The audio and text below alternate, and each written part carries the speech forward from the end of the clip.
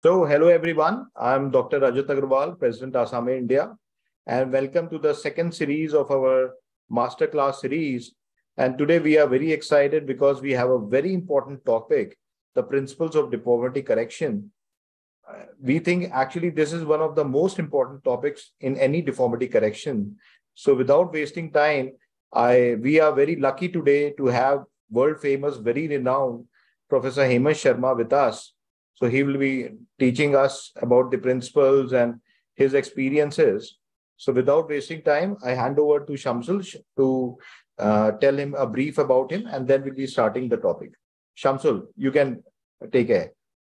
Thank you, sir. Thank you, everybody. Welcome everyone in today's Asami India session of webinar on deformity correction. So today we have the second series of the masterclass session of KERELA chapter, and the theme is principle deformity correction. We have the main faculty is Professor HEMANT Sharma from UK, Dr. PN VASUDEVAN sir, and we have 3 cases from Dr. CHERIAN, KOVOOR, Dr. SHIBU and Dr. JEEJESH, who is our coordinator. So about Dr. HEMANT Sharma.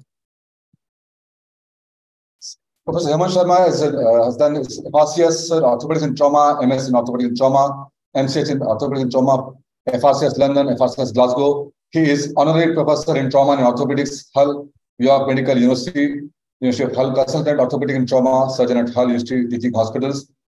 He provides tertiary services within UK and international for bone infections, limb lengthening, non-union, deformity correction, and complex and reconstructive trauma lower limb surgeon. He is president of British Limb Reconstruction Society, BLRS, and is British Orthopaedic Association Research Committee member. He is chair of Limb Reconstruction Committee International and Society of Orthopedic Surgeon and Traumatologist, SICOT, and past treasurer of BLRS.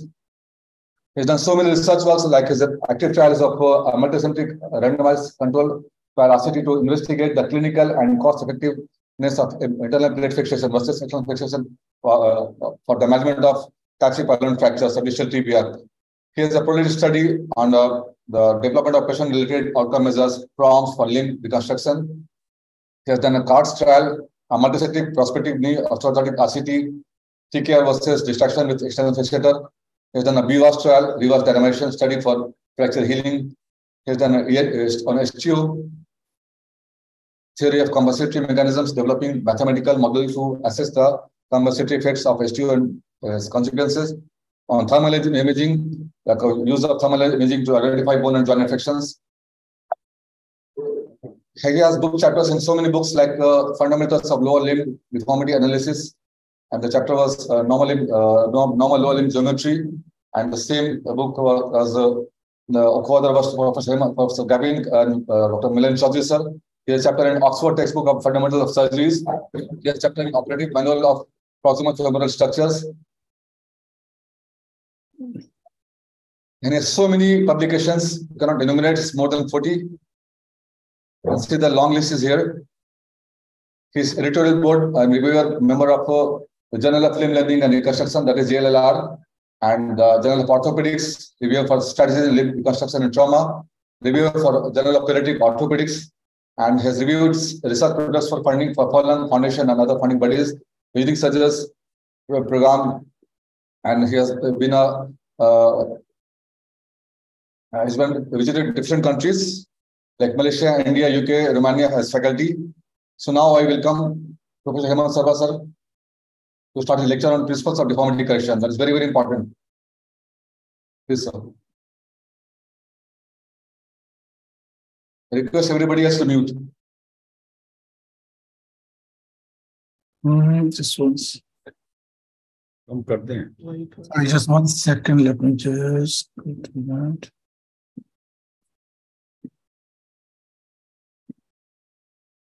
Unmute. So, can everybody hear me and you can see the slides?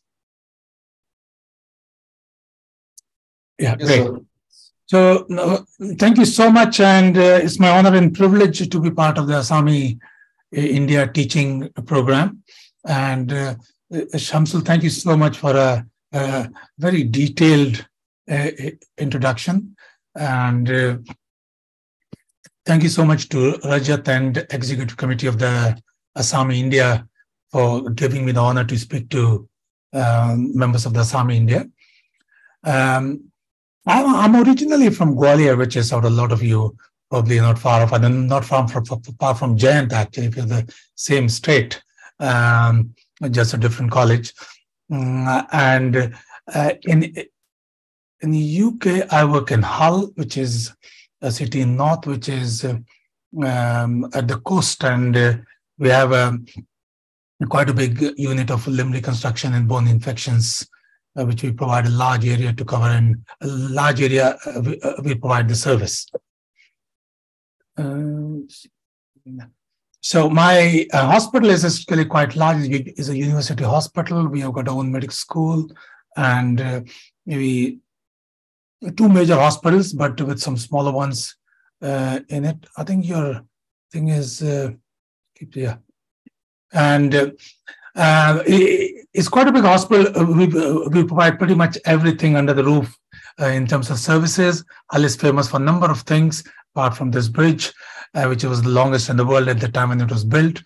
But principally, I think is William Wilberforce, who worked very hard towards the abolition of slavery in his time when he was a member of parliament from our area, and due to his efforts and some others as well, that the slavery was abolished from Hull. He's probably the most famous son of Hull.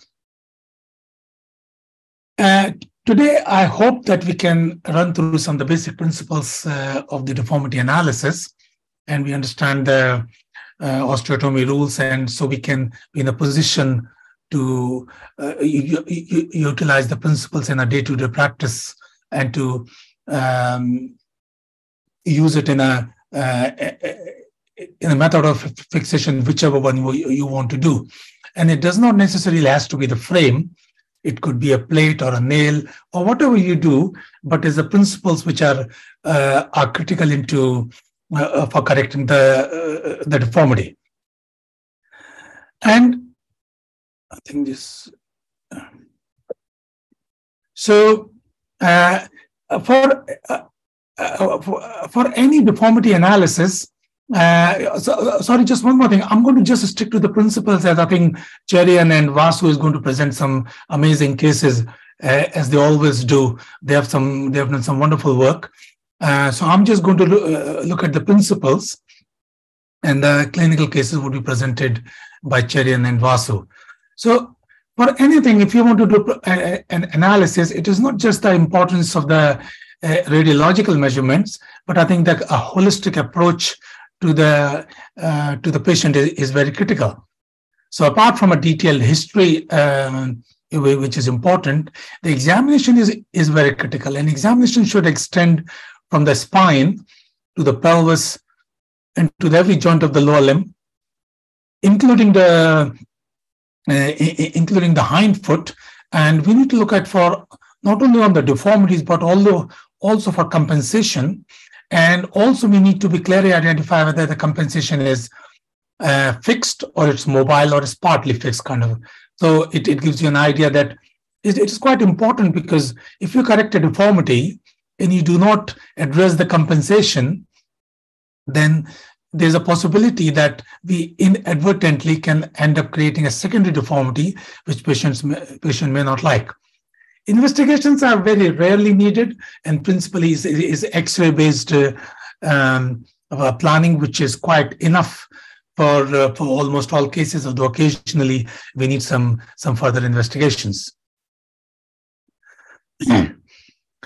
Now, if you look at a pen, and I think if you look at the pen, if you hang it in the air, it has got 3 axes and it's got 6 degrees of freedom. And it's important that we need to look at our X-rays are 2 dimensional, and we're trying to correct a 3-dimensional deformity.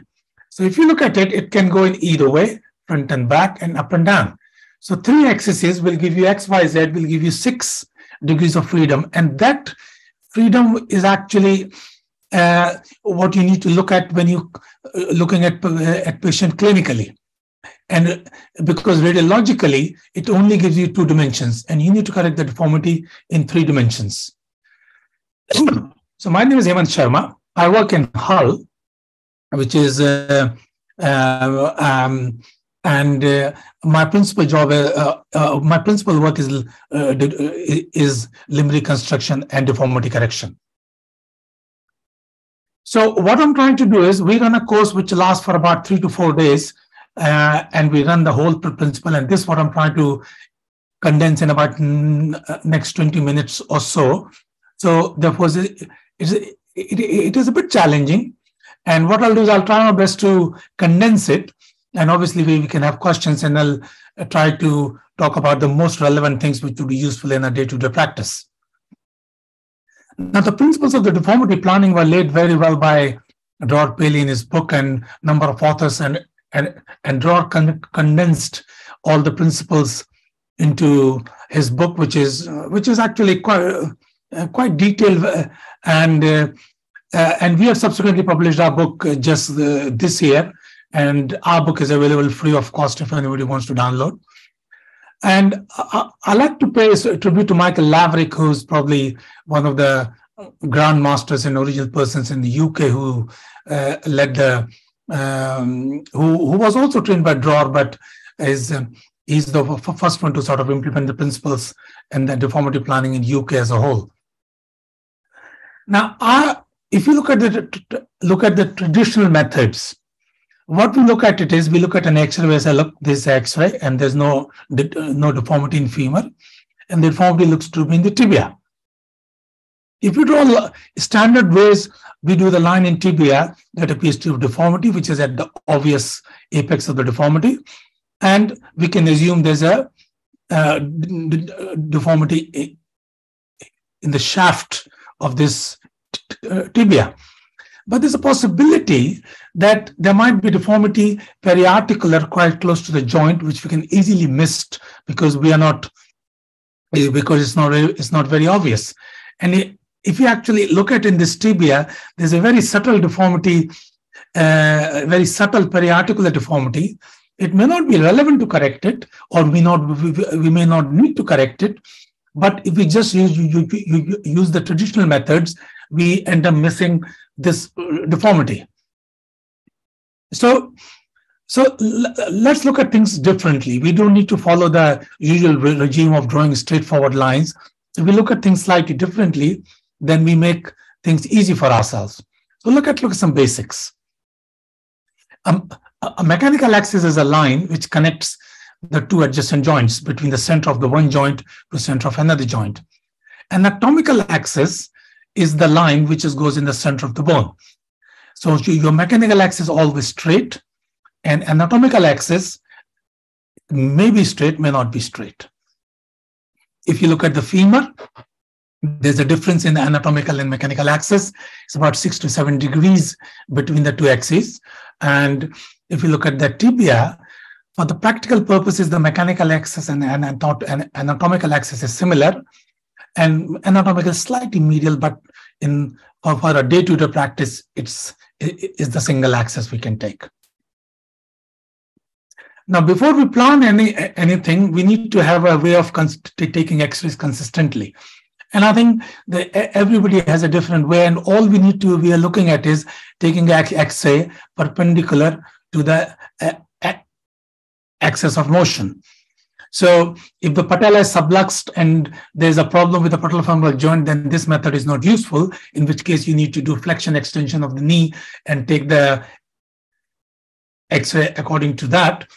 But in most of the day-to-day practice, in the routine practice, if we can put the patella forward in the center of the X-ray and ignoring hip and foot, then that will give you a consistent way of doing an X-rays, which with the margin of error is quite small, and therefore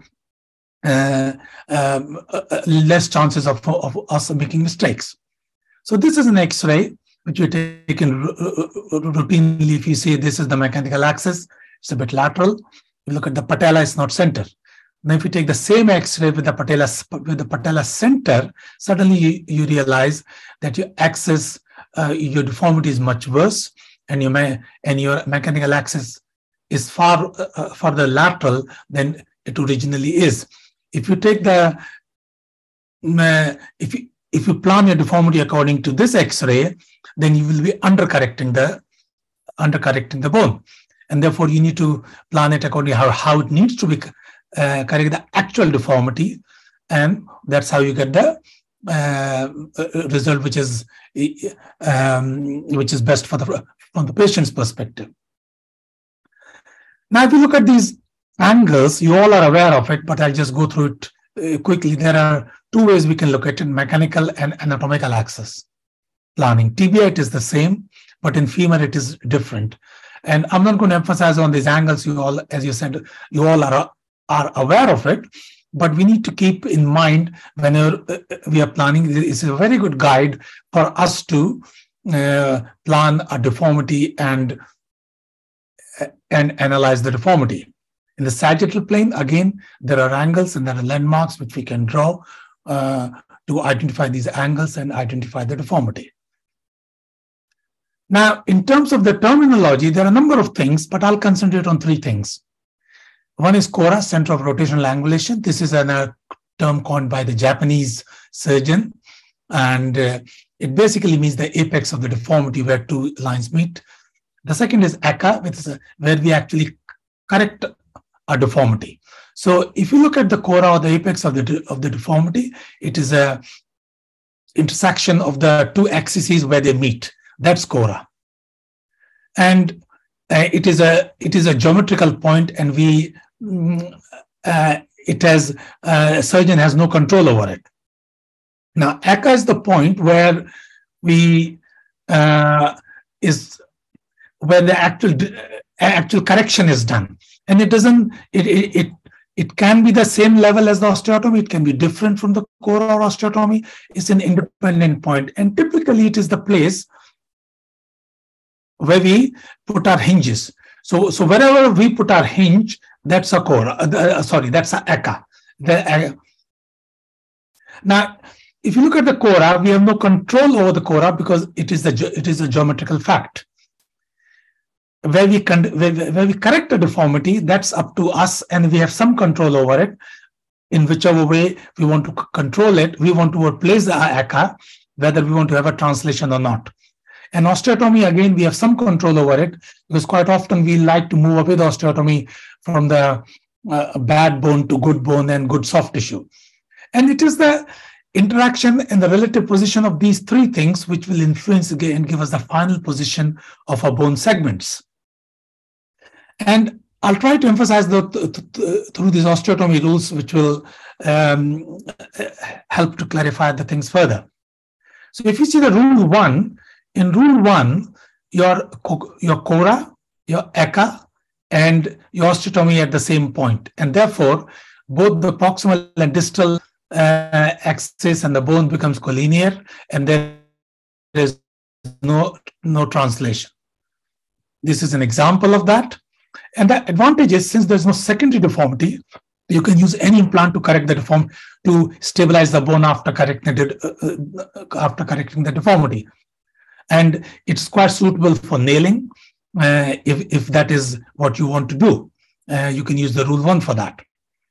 Rule 2, when ACA is through the KORA, so you're correcting at the apex of the deformity, but osteotomy is a different level, and that could be of a number of reasons, in which case your bone will become collinear, but there's a slight zigzag deformity. And this is an example. This is a 17-year-old young girl who had a reversal of a slope, and you'll find, excuse me, and you see she, clinically she has had hyperextension and couldn't do any sports. And here, if you plan it, your KORA is very high. And if in whatever method of fixation you do, you cannot stabilize the proximal segment. So you have to move your osteotomy down. And when you move the osteotomy down, because we are away from the KORA, you end up with a translation. And which basically, it gives you a segment where you can put in a plate if you want, or you can put in a frame easily. So this is this is quite useful in the periarticular deformities, And what happens is that when the segment is small, you can move the osteotomy away to give you a segment big enough to apply your whichever fixation method you're trying to use. Now, it can be difficult for nails if you're doing in diaphysis, although nails can be done in the metaphysis.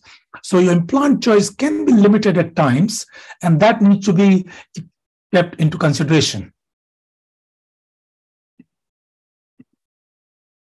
Now, osteotomy rule 3 is when your osteotomy and echa is away from the apex of the deformity, and which basically means you will end up with a secondary translation deformity. This is usually a complication. However, it can be used to advantage sometimes when there's a pre-existing translation, and therefore that can be corrected through it. But often it is a complication.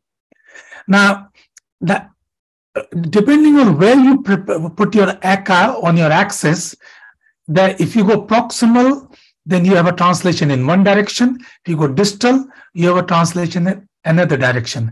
And it's basically the relationship of this to your to the point of correction, which is your echa, is linear, and that's for the. So moving up and down gives you translation, and moving sideways on the transverse bisector will give you length on the convex side. If you put your echa on the convex side, if you put your echa on the concave side, it will shorten your leg. And again, this is quite relevant in terms of where you put your hinge, in terms of your deformity correction and planning whether you want to gain length or not. And again, so this is your transverse bisector, which basically divides the deformity into two. And again, this is a longitudinal bisector. I wouldn't dwell too much on that because you're all aware of it. I'll show you an example just to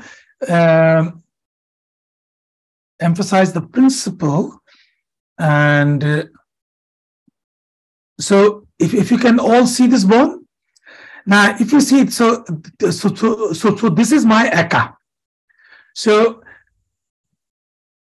if we say this is a transverse bisector, for example, if we put an echa at the convex side of the deformity and we correct it, we will gain length. If you go further away from the, further away you go, the more is the length. And each time that's your hinge, that gets your length. And similarly, if you put it on the concave side, it will shorten the bone. So this you can be aware of it, where to place it. If you put it proximally on the axis, it will principally translate with no length. And similarly, if you put it distally on the distal axis, it will translate in opposite direction, but with no length or shortening of the bone. Now, quite often we have to put the combination of it, and that will depend. It's quite easy to measure. As I said, it's a linear relationship. So depending on how much length you want to gain and how much translation you want to do, you can do an easily geometrical calculation to help it. So if you can put it here, this will give you some translation and some length. If you want to get more length and translation, you can put it again. You do a measurement, and it'll give you both. So this can be easily done to plan it out, and it's a very simple method. You need a pen and paper, and you can easily plan it out and work it. If you have any sophisticated softwares, it can be done. It can be utilized in that as well. Now, what I'll do is I'll run through a few steps in just to emphasize the steps in planning, just to so that to keep things simple. And again, when we are planning anything, any either mechanical or anatomical axis, we must stick to one axis. Because in TV, although it is the same, so it doesn't make a difference. And usually mechanical is easier because because periarticular deformities can be easily identified. In femur, it is very critical that we do not mix the two axis, and whichever axis we plan, either anatomical or mechanical, we should stick to that. Otherwise, we'll have disastrous results. So step 1 is principally you draw a line from the center of the hip to the center of the ankle, and it will pass somewhere in the medial side on the center, and we need to measure this distance, and this is your mechanical axis deviation, and up to 10 millimeters we consider is as normal. Then once you've done the mechanical axis deviation, identify the anatomical lateral distal femoral angle if you're doing anatomical axis, in this case we are. So we'll only look for anatomical axis. We look at medial proximal tibial angle, and again, if you know, this is the same for tibia for the anatomical and mechanical, so makes no difference. We look at the joint congruence angle, and the line. Reason we need to look at it is there any deformity in the joint because of previous intra-articular fractures, some congenital deformities, or osteoarthritis. They all can cause intra-articular deformities. Then we measure the medial proximal femoral angle.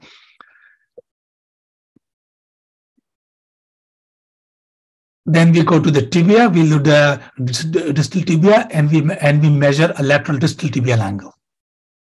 If you're doing mechanical axis, the tibial angles is the same. The only difference is we need to do mechanical lateral distal femoral angle and lateral proximal femoral angle as compared to medial proximal, as compared to medial angle in the femur. Now, normally, in the femur, mechanical axis is very difficult, and usually it's not usually what we use. And anatomical axis is usually we use in a day-to-day practice. So I'm going to run through some steps how I do it. So you mark center of the hip, center of the knee, center of the ankle, draw a line, measure your mechanical axis deviation. Then you draw mid-diaphyseal line in the femur, and a line in the tibia. You measure the medial proximal tibial angle. I think somebody's microphone is open. And then you measure anatomical lateral distal femoral angle, and we realize this is abnormal.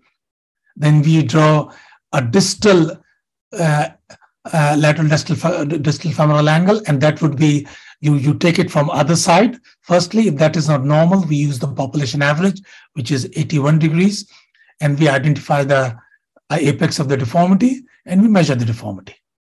In tibia, it is the same, but as I said earlier, we tend to use the mechanical axis because it is easier. Steps are again the similar. And you draw the center of the hip, center of the knee, center of the ankle. We draw an axis. We draw a line between center of the hip and center of the ankle. Identify your mechanical axis deviation. Then we draw mechanical axis, lateral distal femoral angle. And we draw a medial proximal tibial angle. And here, clearly, medial proximal tibial angle is abnormal. And a lateral distal so since our lateral distal femoral angle is normal, all we can do is we can extend that line distally. Again, we have to use the average from other side if we have available. Otherwise, you can use the population average, or you can easily extend the line if the lateral distal femoral angle is normal. You draw lateral distal tibial angle, that is the distal axis of the tibia. We identify the apex of the deformity. You measure the deformity and identify our angle. So just to revise, you first do a mechanical axis deviation, then we measure lateral distal femoral angle, either mechanical or anatomical. We identify medial proximal tibial angle. We identify joint line congruence angle, and we identify proximal femoral angle, either medial or lateral, depending on which axis you are using, mechanical or anatomical, and you measure lateral distal tibial angle. So this is an example. Again, we draw a mechanical axis first, Then anatomical axis we do is a lateral distal femoral angle is 75, which is clearly abnormal. We draw medial proximal tibial angle, which we find is also abnormal. We draw lateral distal tibial angle, and that at 90 degrees, and we realize that the cora is outside the bone, which means it has to be more than one deformity, and therefore we draw a third axis. And so there is a axis in there's a multi-apical deformity in the tibia, and there's a deformity in the femur. So that way, if you follow the steps, then your chances of missing any deformity is minimal, and we can identify all deformities. You may not want to correct all the deformities, and therefore you may want to ignore some deformities if they are too small, or they are not. You can overcompensate by correction at other planes to reduce the number of osteotomies. That is a pragmatic planning which you need to look at. That will look at the patient and how you what is best for the patient, rather than looking for the radiological alignment and good-looking X-rays. We must always be planning corrections, analysis, and planning according to what patient needs, rather than at the X-ray, rather than trying to make the X-rays look good. So to summarize, your deformity can be an anatomical and mechanical axis. In femur, it's different. So you need to plan in one axis. In tibia, it is the same. Your deformity can be in oblique plane. And again, I haven't talked about it. It could be multi-apical, and it's important because I think we need to do more than one talks about it to look into all that in detail. All deformities will have a direction, will have a magnitude, and they have a level, and it could be uniapical or could be multi-apical. And deformity could be inside the joint or extra-articular. That's quite important to identify intra-articular deformities, because if you're going to correct them extra-articularly, then you will always be an element of translation, because you will have to use the rule 2 for that. And the deformities can be in bone and could be in soft tissue. And hyperextension deformities in the tibia and inflection deformities in the tibia is a good example. So if you're correcting any deformities, you must also identify how much is it in the soft tissue and how you're going to correct it, or you're going to leave it. And that again depends on the etiology, whether this soft tissue problem is the neurological conditions or is a syndromic patient, and therefore that had to be looked at completely different ways, because bony deformities you can correct in soft tissue have to be looked at an individual basis. Again, the most important thing at the end of the deformity correction is analysis of the patient and the clinical examination. But very important is the compensation of the deformity, whether it's a mobile deformity, compensation, partly mobile, or it's fixed. And the great example is a tibial deformity which has got compensatory hindfoot. And that hindfoot can be fixed or mobile. And if you have a fixed hindfoot deformity and you correct the tibia and do not address the hindfoot, then you will end up with a problem where you will have a secondary deformity in the hindfoot. And all deformities can be analyzed. All you need is an X-ray, and the rotation is clinical examination that needs to be done separately. And although deformity may appear complex, but if you follow the simple sequential steps, break them down into problems, then it's much easier for you to analyze, identify, and correct them. And sometimes you can't correct all the deformities in one way, in one surgery, and therefore you need to tell patient that we will do it in a sequential basis. Always consider the soft tissue, and preoperative planning is very crucial. Whether you have a complex, expensive software, or you have a paper or pen, there are multiple free softwares available. You can use them, but preoperative planning is very, very important. I thank you so much, and I invite you to our deformity course, which you hold in June every year. It's a 5-day meeting, but 3-day mainly for the deformity every year in June. Please register early because course gets full by February, March every year. And we also have a book, and all you need to do is, it's a free download. We are not charging for it. It's completely free of cost. All you need to go to the deformity course website and download the book free of cost. Thank you so much. Thank you, sir. Thank you, Dr. Hemant, for this wonderful presentation. And so I think every one of us learned a lot about, especially the case examples you showed us from the beginning, how to start the planning and how to do the deformity. So I think most of the young surgeons here and even the experienced ones have learned a lot. And we also will like some people from India to go and see the real work there in the deformity course. Thanks a lot, sir. If anybody has any question, Shamsul, we can start with that. I have, sir, one question. Usually, which planning software people use in UK, like Bone Ninja, or like usually what is more common in UK? So we use TraumaCAD in my hospital and a lot of hospitals, but its license is single use is £15,000 per year. So it's not something which is I will recommend.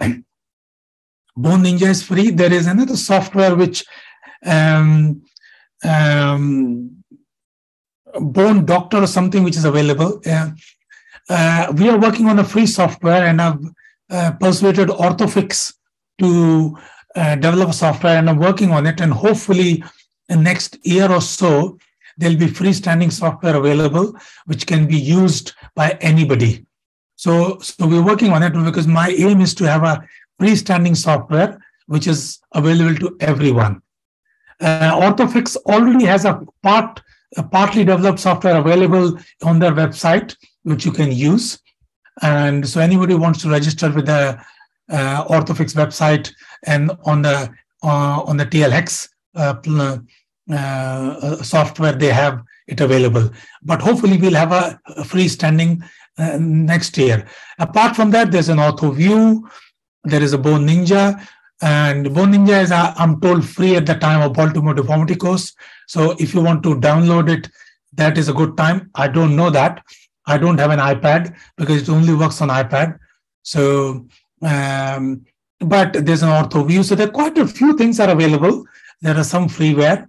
But yeah, it depends how much you want to spend. But the simplest thing is a pen and a pencil, or a pencil with a paper, scissors, and some sticking tape. That works equally well. Okay, sir. Thanks. And so one more question. In India, we have now many implant like our classical Ilizarov, TSF, DefFix, SUV, which is more common than currently in UK. Maximum what people are using here. So in UK, mainly it's the TSF and TLX we use. We have big users of hexapod because I think partly I call myself a lazy surgeon because putting in a hinge takes a lot of skill and a bit of a time, and it's quite easy for me to put an hexapod and don't worry about a lot of basics. So we tend to use hexapod, principally TSF and TLX. In my practice, they both are prevalent. I use TLX more at the minute. Okay. Okay. Any other questions? Yeah, I want to know what is TLX. We are using the TSF. So it is the same thing, Ram, which is designed by a couple of Russian surgeons who used to work with Ilizarov. Now they work in Dallas. So it is TLX is true lock hexapod system, and it is more or less same way as TSF with very minor differences made by a different company. So it's another hexapod.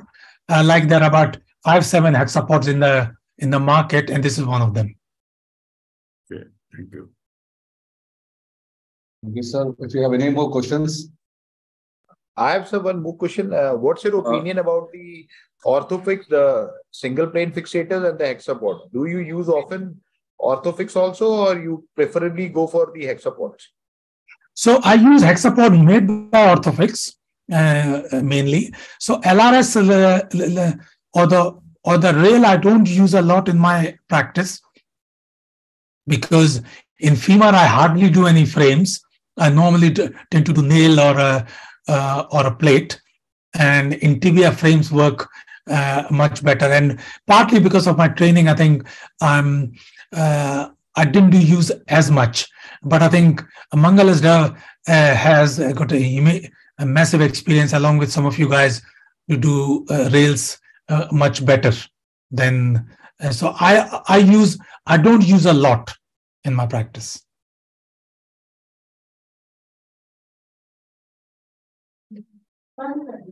Thank you, sir.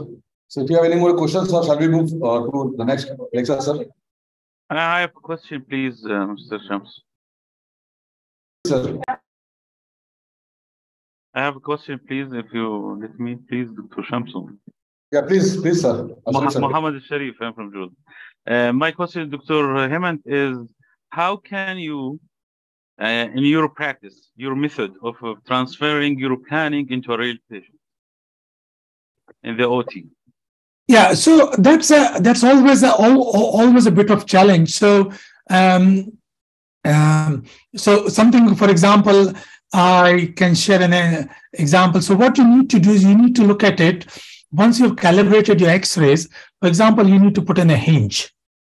And so your hinge is at certain point you can measure from the joint, or a certain point laterally, proximally, distally, whichever way.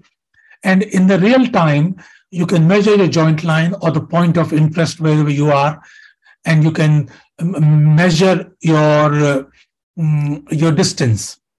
So and that is the best way to translate your planning into the theater. There's always a little bit of challenge to do exactly what you want to do.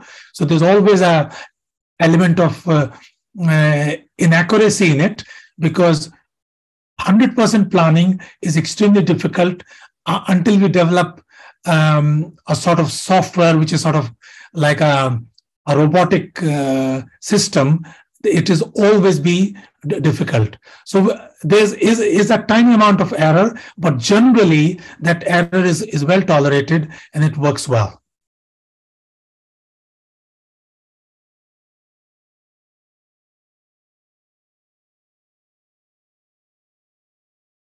Thank you. So shall we move ahead to the next lecture, or if you have any more questions?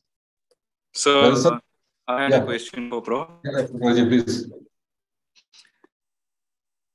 So we will talk of hills and lines in the lower limb, but for upper limb planning, do you use any reference lines or hills? And the reason why I'm asking is because I had a case recently and I was looking up the literature. I find, so is there anything for upper limb planning? So, I have to say that upper limb in terms of the planning is more like a conventional method rather than any angles. And the reason for that is because I think the deformities principally in the lower limb are more obvious, and being the I won't say the upper limb is non-weight bearing, but in terms of lower limbs take much larger weight, and the consequences are much worse in terms of the lower limb, and therefore that is the reason that lower limb has the angles. Now, that doesn't mean that the deformities in the upper limb are less of little consequence, because the cosmetic deformity is there. And I remember, Rajiv, you did that case, that amazing case which you did with an upper limb, which you planned out quite well with a 3D CT. And I think it again comes to the conventional lines rather than any angles which we measure in the upper limb.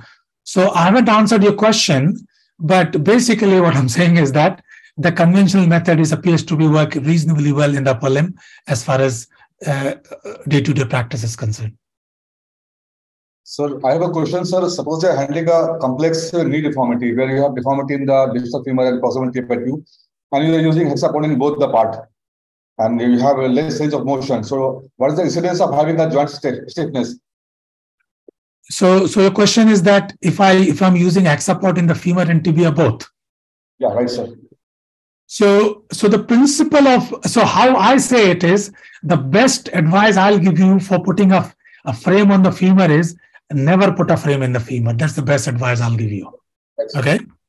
If you have to put the frame in the femur, then I would suggest is that if you have, this is the femur, this is your knee. Once you put in your first wire, you aligned it, flex your knee as much as you can, right? And then you put all your fixation in the femur, because what that will do is that will stretch your quadriceps to maximum, and that way you will find that your chances of stiffness in the knee is fairly minimal. So in my practice, I do not use fixator in the femur, very, very rarely. And if I have to do it, I flex the knee completely. In tibia, we are very, very careful in the sense that we have a very dedicated physio. We see the patients twice a week in the planning, in the correction and the lengthening time. And we have a regular update with the physiotherapist. And so that doesn't mean the patients don't get any flexion, any stiffness, but that way it's minimized. So in short, stretching the muscles, how you put your frame, stretching the muscles in tibia and femur, number one. Number two, decent release. Number three, immediate post-op physiotherapy and regular physiotherapy, and keeping an eye. If you're having problems with the stiffness, then slow down the correction, sometimes stop the correction and then restart. And these are all the techniques which we can utilize in a practice to decrease the stiffness of a joint. So, do you also prefer, like what I've said at Baltimore with Dr. Professor Hazarberg and Michael has said, do you prefer like doing acute correction at distal femur with plates and gradual with hexaponin tibia? What is your opinion, sir? Yeah. So that's my practice. I all do fixator assisted internal fixation, either plating or a nailing of the femur, and circular frames for the tibia. Occasionally, when patient, we have a problem as well. That our patients do not always want the frame. They look at the frame and say, "No, I don't want it." In which case, I do plating or a nailing of the tibia. But generally, I tend to put the frame on the tibia. HEMANT, one thing I want to say that you very correctly, you told that when you apply the frame in the femur, you should have maximum flexion at the knee. So what we have adopted that after when the patient comes to the ward, he has a special beds, and for 1 to 2-3 days, we put the limb in the flexion, because there is a lot of problem that the stiffness. To about 1 to 3 days, we put the limb in the flexion. We have a special bed that, but because there were a lot of problem of the stiffness of the knee. So now by that way we have overcome that problems. No, that's another good technique. Yeah. Okay. Yes. Okay. Dr. Meena has a question, I suppose. Dr. Meena? We often get the neglected various deformities around the ankle, post-trauma or post-infection. They are usually associated with the rotation of the talus inside the ankle joint. So how do you treat these patients? You have the rotation of the talus in the mortise, and we have the varus valgus deformity, supranuclear varus valgus deformity. For these cases, how do you proceed further? So are these deformities post-traumatic or congenital? Either post-trauma or post-infection growth arrest, we have the supranuclear deformities along with malorientation of the ankle joint. So I think there are two. So initially, in the clinically, I would look at the hindfoot and the midfoot problems. So because if there is any hindfoot and midfoot problems, what is the compensation in there? And rotation of the talus within the ankle is quite hard to judge and to correct. And I think the way to do it is that, I mean, if you have one, in my practice, all the post-traumatic and post-infection, we don't seem to find that many or hardly any talar rotational problems. It is more rotated with the hind foot with that. So what we tend to do is we plan and analyze all the deformity and compensation. Then we correct the tibia on the table and look at it, that what is the hind foot position. And if the hind foot we can correct, it needs correcting. Sometimes we correct it on the table. So both are corrected at the same time. Sometimes there is a compensatory cavus with it as well, and that needs to be corrected as well, along with the dorsiflexion osteotomy of the first metatarsal. But sometimes when things are not very clear and it's very difficult to correct in one go, I will tell patient that we'll correct tibia first, and whatever needs to be corrected at that time. Then once they start walking, go back and correct at the second stage whatever needs correcting. To answer your question specifically, how to assess the rotational deformity, I'm not aware of any methods where we can isolate the rotation of the tibia on the examination, either on the clinical or the radiological. I think it is the compensation of the adjacent joints which will help us, and correcting them should be able to correct the talus along with the once we correct the deformities. My question is, the tibial deformities, lower tibial deformities, we can correct easily. But most of the times, we often get the neglected trauma or neglected post-infection deformity, where we see there is rotation of the talus. So in these cases, we correct the tibia, but talus remains in the same position, and as time passes, these patients develop the arthritic changes. So my question is, how does we tackle these cases? We often get the neglected patients. So, I mean, extra-articular deformity or the growth plate injury should not cause the rotation of the talus or as its own. There has to be another reason why the tail. So, if the talus is not sitting congruent to the distal end of tibia, there has to be something else. In addition, there must be a problem. Now, if there is an intra-articular problem, then that has to be tackled separately. And as I said, I'm not aware, and I can't personally analyze the rotation of the talus in the tibia in isolation. If there's a congruence problem, either because of the talus and tibia, that often corrects with the angular correction, or sometimes when you do because of post-traumatic arthritis, you can do Teramoto type of osteotomy that can work to improve the congruence and improve the patient pain. But I'm not aware of any way, or certainly I don't know any method where I can measure the rotation of the talus within the ankle joint. Mangal and Ram might know. They are quite experienced people. They might be able to help, or maybe Vasu and CHERIAN. I'm not aware of it, sir. Thanks, sir. I think Dr. Prashant has a question. Prashant? Sir, I wanted to ask that you are using external, circular fixators only for the deformity correction, or you use it for treating fractures also? So some fractures we use, so severe open fractures, complex plateaus and pilons, not all of them, some of them, and sometimes we use for very complex fractures.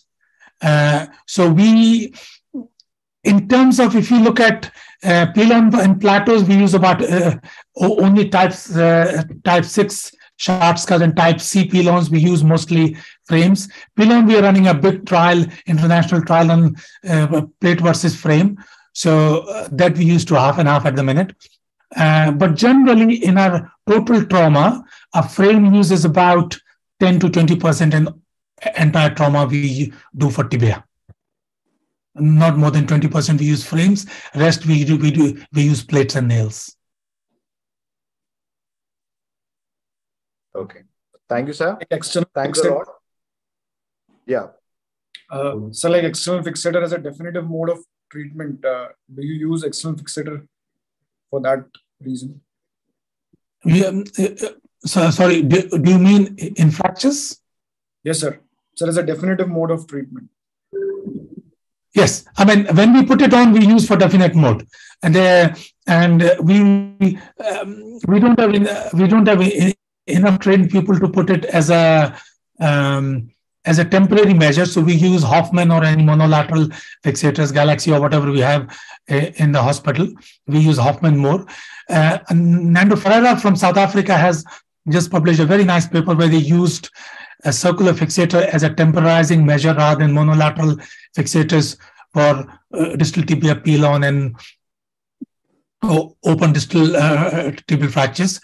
And they have shown quite nicely that this is much better and is more cost-effective and way of a method for this. So I would suggest you read that paper. It's a very good paper. Okay, thank you, sir. Thank you, sir. Thanks a lot. And I think we have to again invite you in a few months for a talk on fixator-assisted plating and nailing. We Absolutely. all like to learn. No problems. And thanks a lot, sir. And now we will be going our next speaker, Shamsul. Please take over. Yeah, thank you, sir. Thanks a lot for a wonderful talk and very active discussion. Now, next we have our eminent faculty, Dr. PN VASUDEVAN, sir. Dr. PN VASUDEVAN, sir, has done his MBBS in New York from Palakkad Medical College, MS from Kilpatrick Medical College, DPNB, and MN AMS. He did his MCS afterwards. In RV Clinic in 1993, he founded RV Institute of Research in Ilizarov Technology in 1994. Now, he is in Thangam Hospital as head of Thangam Institute of Orthopaedic Super Specialty Traumatology in Ilizarov, that is TOST. He has received the prestigious Professor KV Sundran Memorial Gold Member for the best paper at annual meeting of Kerela Orthopaedic Association held at Kottayam 1996.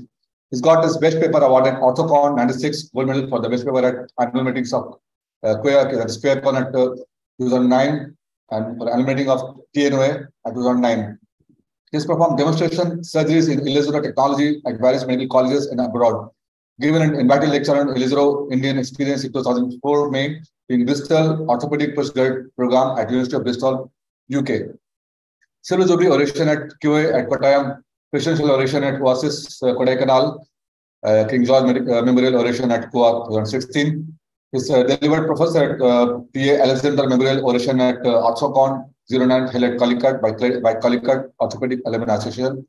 He is past President of KERELA Orthopedic Association and past Vice President of Oasis.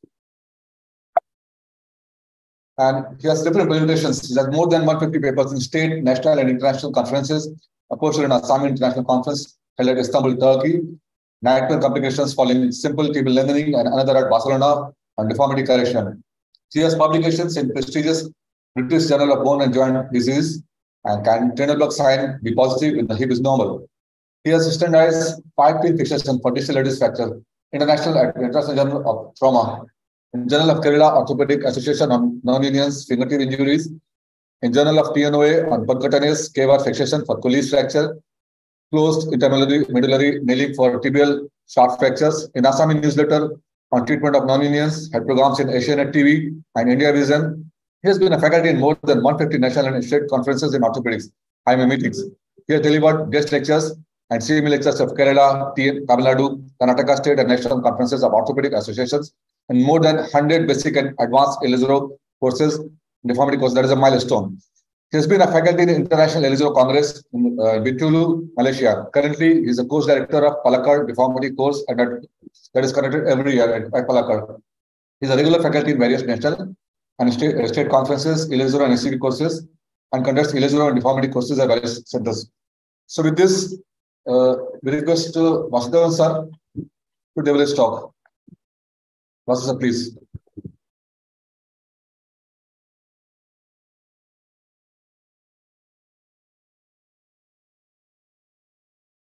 Thank you, Shamsul.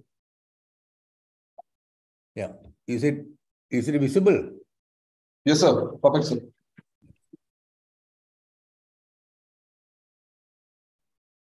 I have a few cases. I think, shall we go by each case by? Yeah, right, sir. Yeah. The best textbook is a patient.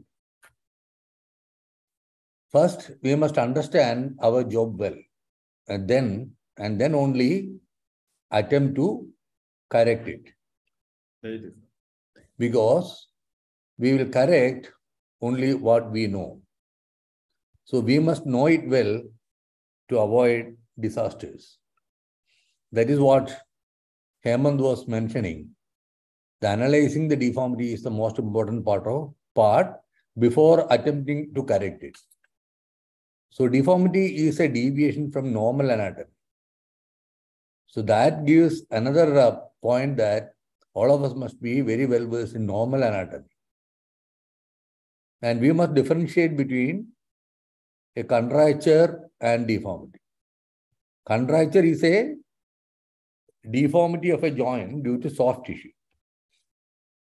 Whereas bony deformity is originating from the bone, and that can be in the limb length disparities, that is in the long axis, and it can be rotations.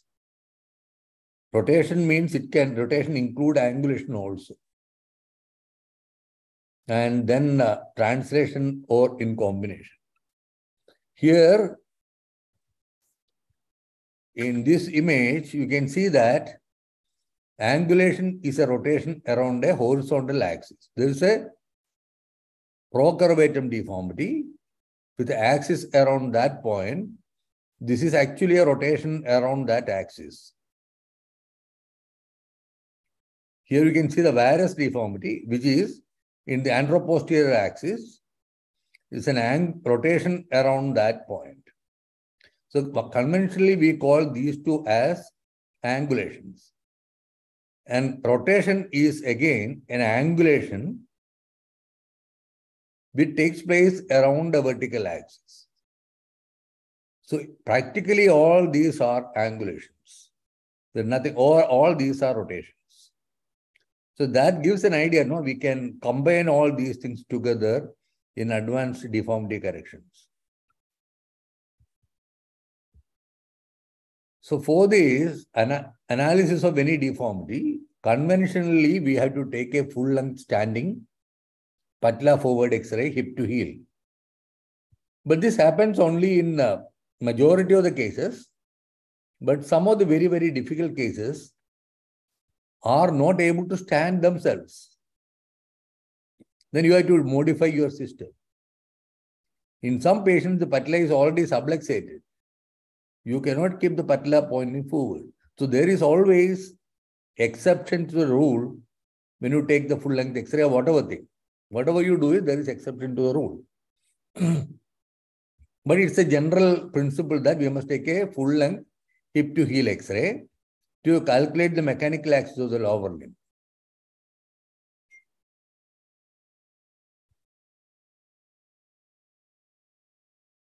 The mechanical axis is a line from the center of the femoral head to the center of the angle plafond.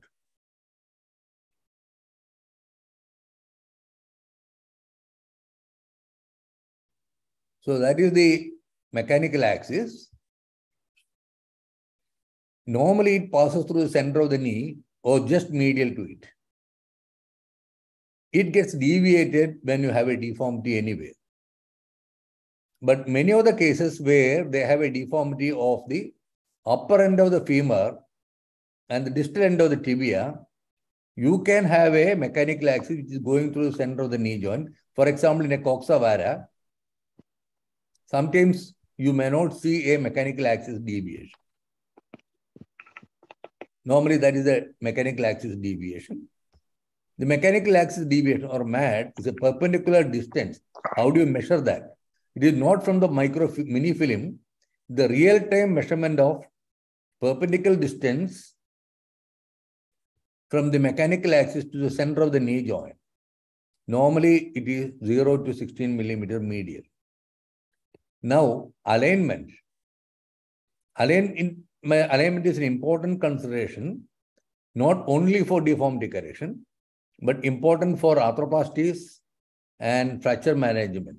All of us are very familiar. No? Whenever you do the replacement of your tire, you always go for an alignment check. So alignment is important for anyone whenever you do a joint replacement. And it's very, very important that we do not create a new deformity while correcting a deformity. So that is the importance of planning, which was clearly mentioned by HEMANT earlier. So look at this young man who came to me with the instability of the right knee joint. You can see a foot drop spin at the back. The limb is looking very, very straight. That was his full length X-ray. That was his knee joint axis. It is oblique.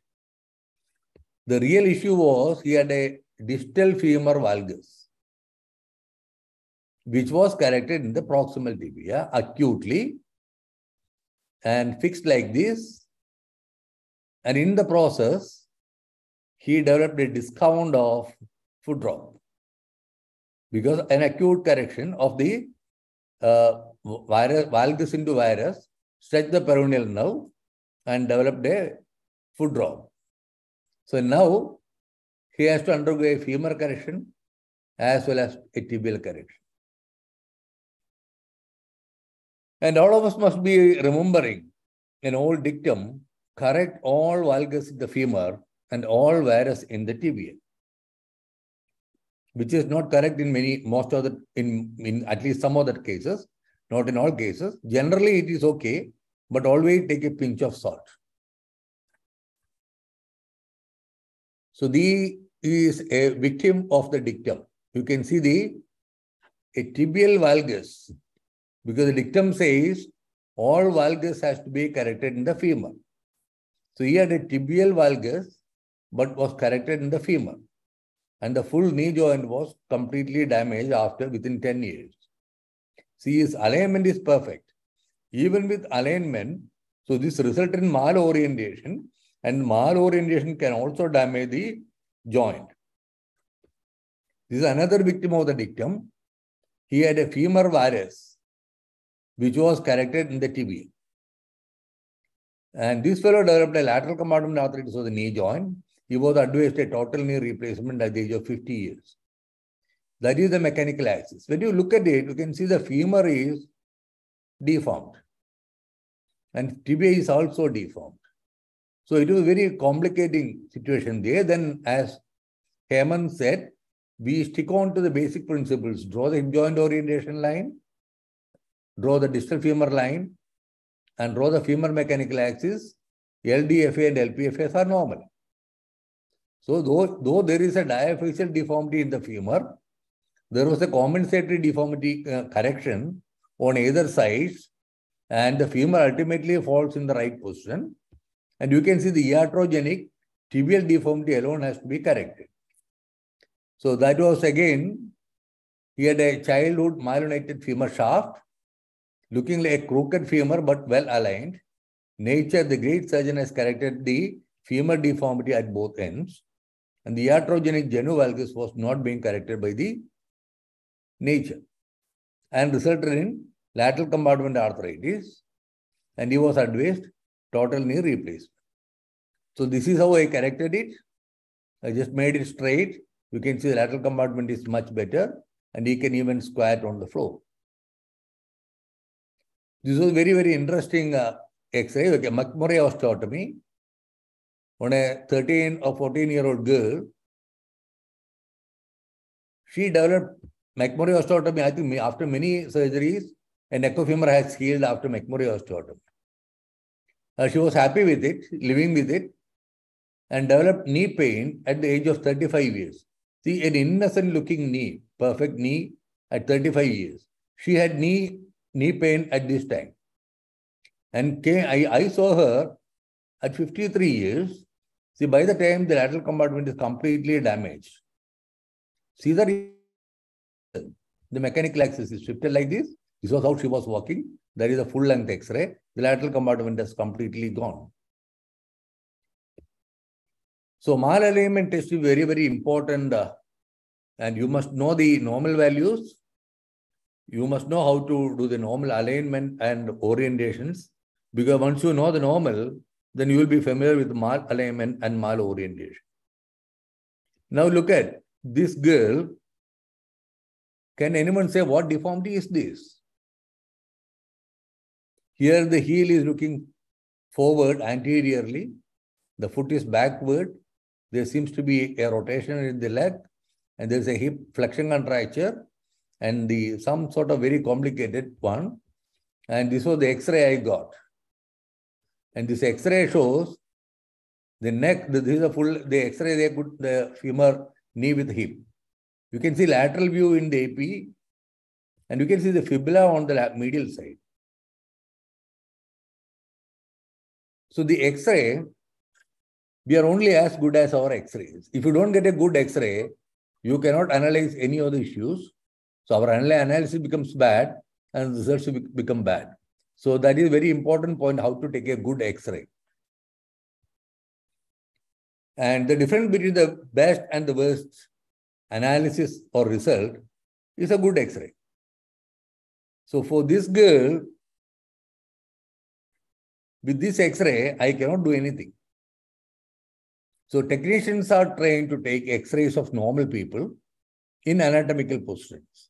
When anatomy is distorted, we have to go to the X-ray room and help the technician to get a good X-ray, because ultimately the X-ray is for us, not for the technician. In most complex deformities, as Hemant was mentioning, there is a primary deformity, that is the real deformity, and a compensatory, the secondary compensatory deformity, which may be correctable, which may not be correctable sometimes. And that was made by the patient as a compensation for the primary for walking. So how to find it out? As again, Hemant mentioned, we need there's nothing to substitute a detailed clinical examination. And that is the only key. When you are in trouble, locate all the identifiable anatomical landmarks of the limb. You can feel the anterior iliac spine, try to feel the GT, try to feel the knee joint axis, knee movements, feel the fibula head, and feel the medial malleolus, lateral malleolus. And try to place all this in the right position. And also don't forget about patella. For this girl, I just tried to examine her. I felt the medial malleolus and trying to see the knee joint range of movements. And I felt the patella on my index. And I tried to keep the patella to the floor. And that is the knee range of movements. And see, that is adduction, abduction of the hip joint. And that is how it is, the patella pointing forward. And this was how she was compensating. So it was looking complicated only because of the compensation by the patient. Otherwise, see, here again, in this image, you can see how her knee axis movement is. So can you take a standing X-ray for this girl? She is not even able to stand. Now I took her for an X-ray and felt the patella pointing forward, facing to the roof, and got her X-ray. So it was an extreme femur valgus. You can see the proximal mechanical axis or the anatomical axis and the distal axis. It is not crossing anywhere in the bone or in the limb or even in the floor to reaching far below the floor. So I had to draw the green line, that's the middle line. And she had a 105 degrees of the distal femur valgus and 65 degrees of the middle femur valgus, totaling about 170 degrees of valgus. So there are two coras. I need to do a osteotomy at this level. I need to do an osteotomy at that level and correct it. So here you can see I cannot pass a reference wire. Reference wire will be like this. I am not able to pass a reference wire. I am not able to do a IT band release. I am not able to do a peroneal nerve release because I cannot even put my finger in between these two. Even you can see this. This femur, the tibia was going to that side because it was supposed to go like this. The soft tissue was pushing it medially. So that is the real deformity there. What are the concerns here? We have no idea where the neurovascular structures are. I have done a Doppler and marked it with a pen, and how to retain it till the end of the surgery. To put wires and pins from medial side. I cannot put from lateral side, all from medial side. And how to do osteotomy from medial side, because there is no entry from the lateral side. Can I do a peroneal nerve release? Can I do a IT band release? How to make a frame? How to put the hinges and distractors? So all these problems can be solved when you are relaxed and thinking about it. It may take some time, but still it is quite possible. So whenever I need to control a bone segment slowly over a longer period in various planes, I resort to Ilizarov.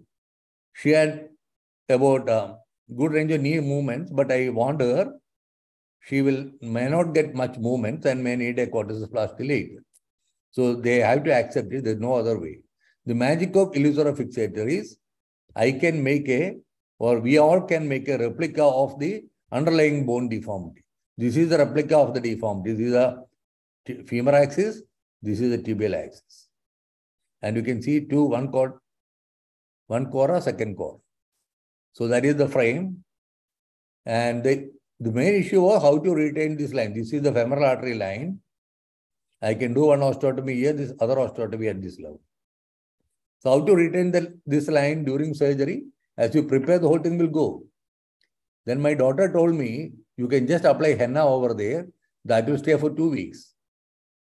The 5 rupees henna, I applied on that, and she was happy. I could do the surgery. That was the frame, and all problems can be tackled well. I did the osteotomy there and distal osteotomy. You can see the cut only from medial side. I don't want to keep any wire on this side. And you can see the shank screws there. There's another shank screw there. Distally on the tibia, we have only 2 shank screws. Middle, I have 2 shank screws. And on the tibia. And as the frame, you can see these are all half rings. This is the one distractor there. This is the other distractor. As it comes out, I have added all the other half rings in between. So you can see it is coming out. I've added more rings. Still more coming. You can see one more ring has been added. And distraction continues. And it becomes straight. So from there to here, and that is the result. So it was not a smooth ride. It took many, many sleepless nights, but still it is doable. This was how she was walking earlier. This was how she was walking after 6 weeks of removal of the frame. She had some 30 degrees movement on the knee and was not willing for a corticoplasty. She got married and has 2 children now. Shamsul, do we stop here and discuss it? Yes, sir, we can, sir. Or we'll finish the presentation. So if you can stop this here and discuss, and you can take another case, or you can read the both of cases and then discuss, sir. You can finish and discuss, sir. We'll finish it. Yeah. Okay. Yeah, now we go on to that is frontal plane deformities. You can have frontal plane deformity, varus valgus, and bowing deformities in the femur or even the tibia.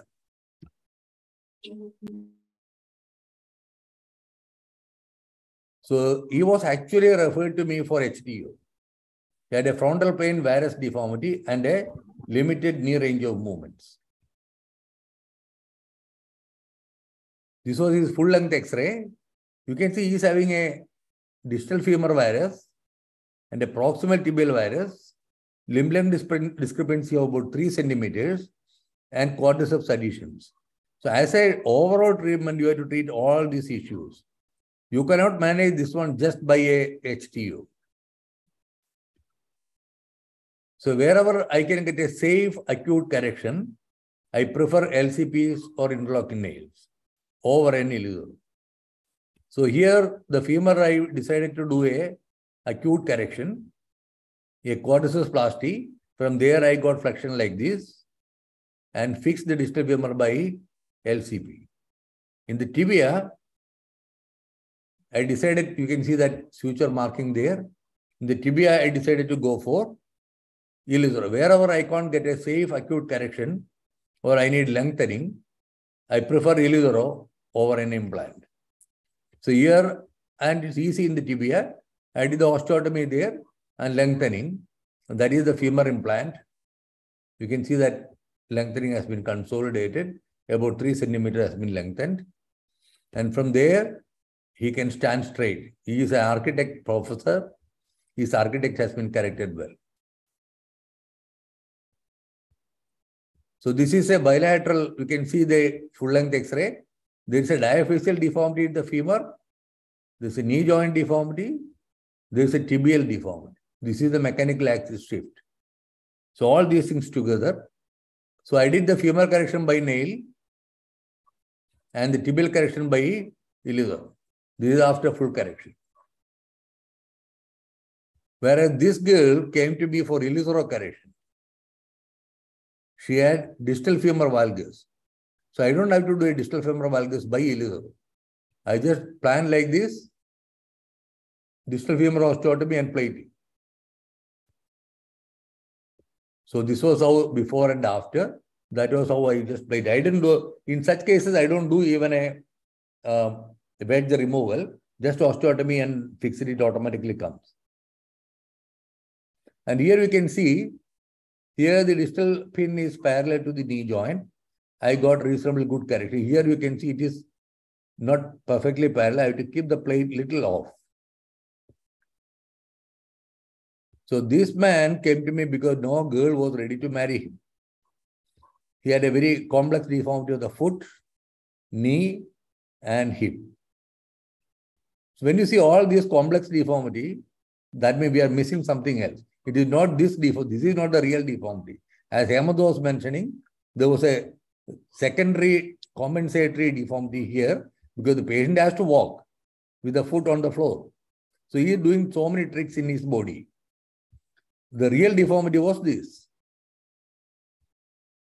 Bilateral, can we take a standing X-ray for this boy?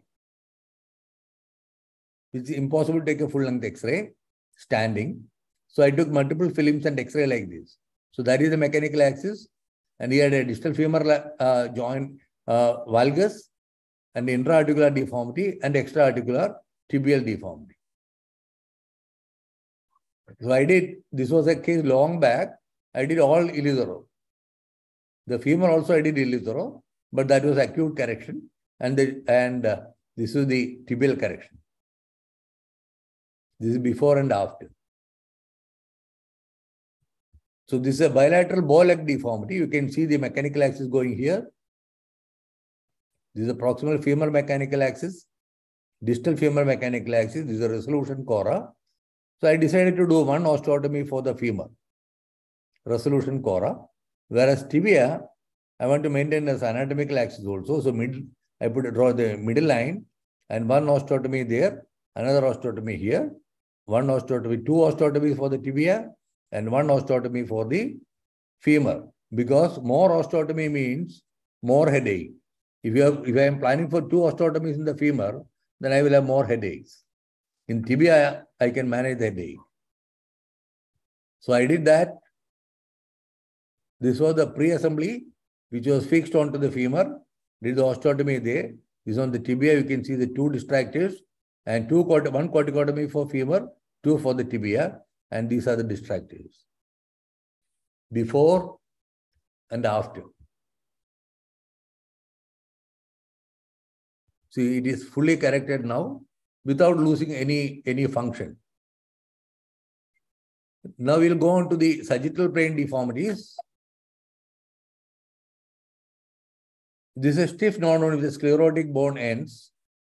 It looks like two knee joints, and there's a 6 centimeters of limb length disparity.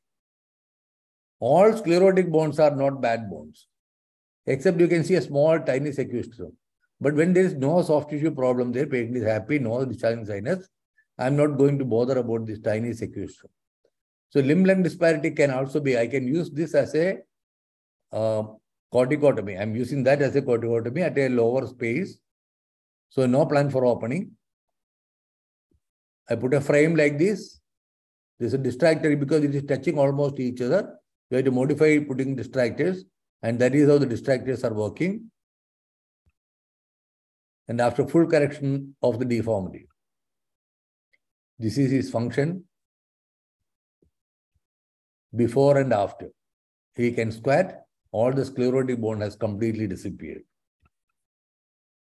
This is a step knee. You can see a knee joint and a step here. What is this deformity? It's a sagittal plane recurvatum deformity. So this was the magnitude of the deformity. So I have to do an osteotomy here and bring it here. So osteotomy at this cora level is impossible because this is a tibial tuberosity. So I need to do an osteotomy at this level. So that means it becomes a osteotomy rule 2 as mentioned by in the deformity planning by HEMANT. So osteotomy rule 2. So this is what I did. She had a limb length disparity of that much. So 2 level, 1 level limb lengthening here and deformity correction there plus lengthening. So this was the frame looking like. The hinge is at that point. This is the osteotomy level. So you can see the osteotomy, it got translated. And ultimately it got remodeled very well. You can see the regenerate going on both sides and before and after.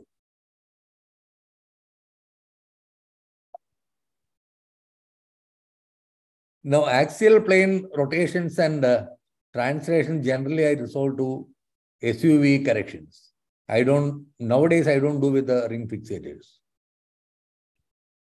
So look at a very rare case of popliteal pterygium syndrome on a 6-year-old girl who underwent soft tissue release and just elsewhere for correction of her FFD. You can see that was her sciatic nerve and sciatic nerve was looking there. So initially I was not very well versed with anatomy. So I started exploring all these cases. So while exploration I found after removal of that anomalous muscle called calcaneoischiadicus, that's a muscle band coming from ischial tuberosity, it goes to the tendoachilles and calcaneum. So I exercised that muscles. Within that muscle there was a sciatic nerve. You can see the sciatic nerve there. So with that movement, I cannot get much of movement, maybe at 10 degrees of movements. So even after extensive soft tissue release, only a jog of improvement was there in the FFD. So I stopped doing exploration in further 2 cases I did it, then I stopped doing it. So challenge is the short sciatic nerve under the skin as a bowstring. To correct FFD, we must lengthen the sciatic nerve. We do not have a technology for sciatic nerve lengthening. Except Ilizarov, we does it slowly and at the same time it realigns the knee joint holes. So this was the frame looking like. Here we can see the center board medially and laterally because I am not able to keep the full ring here. So to get that much of flexion, you have to be 2 half rings. And this is how it was correcting. And this is an extension and flexion. I put the frame there and these half rings, because if you just imagine if you have this full ring, then you will not be able to put that ring. So it is easy now, you can distract it here. So as it comes out, so that is the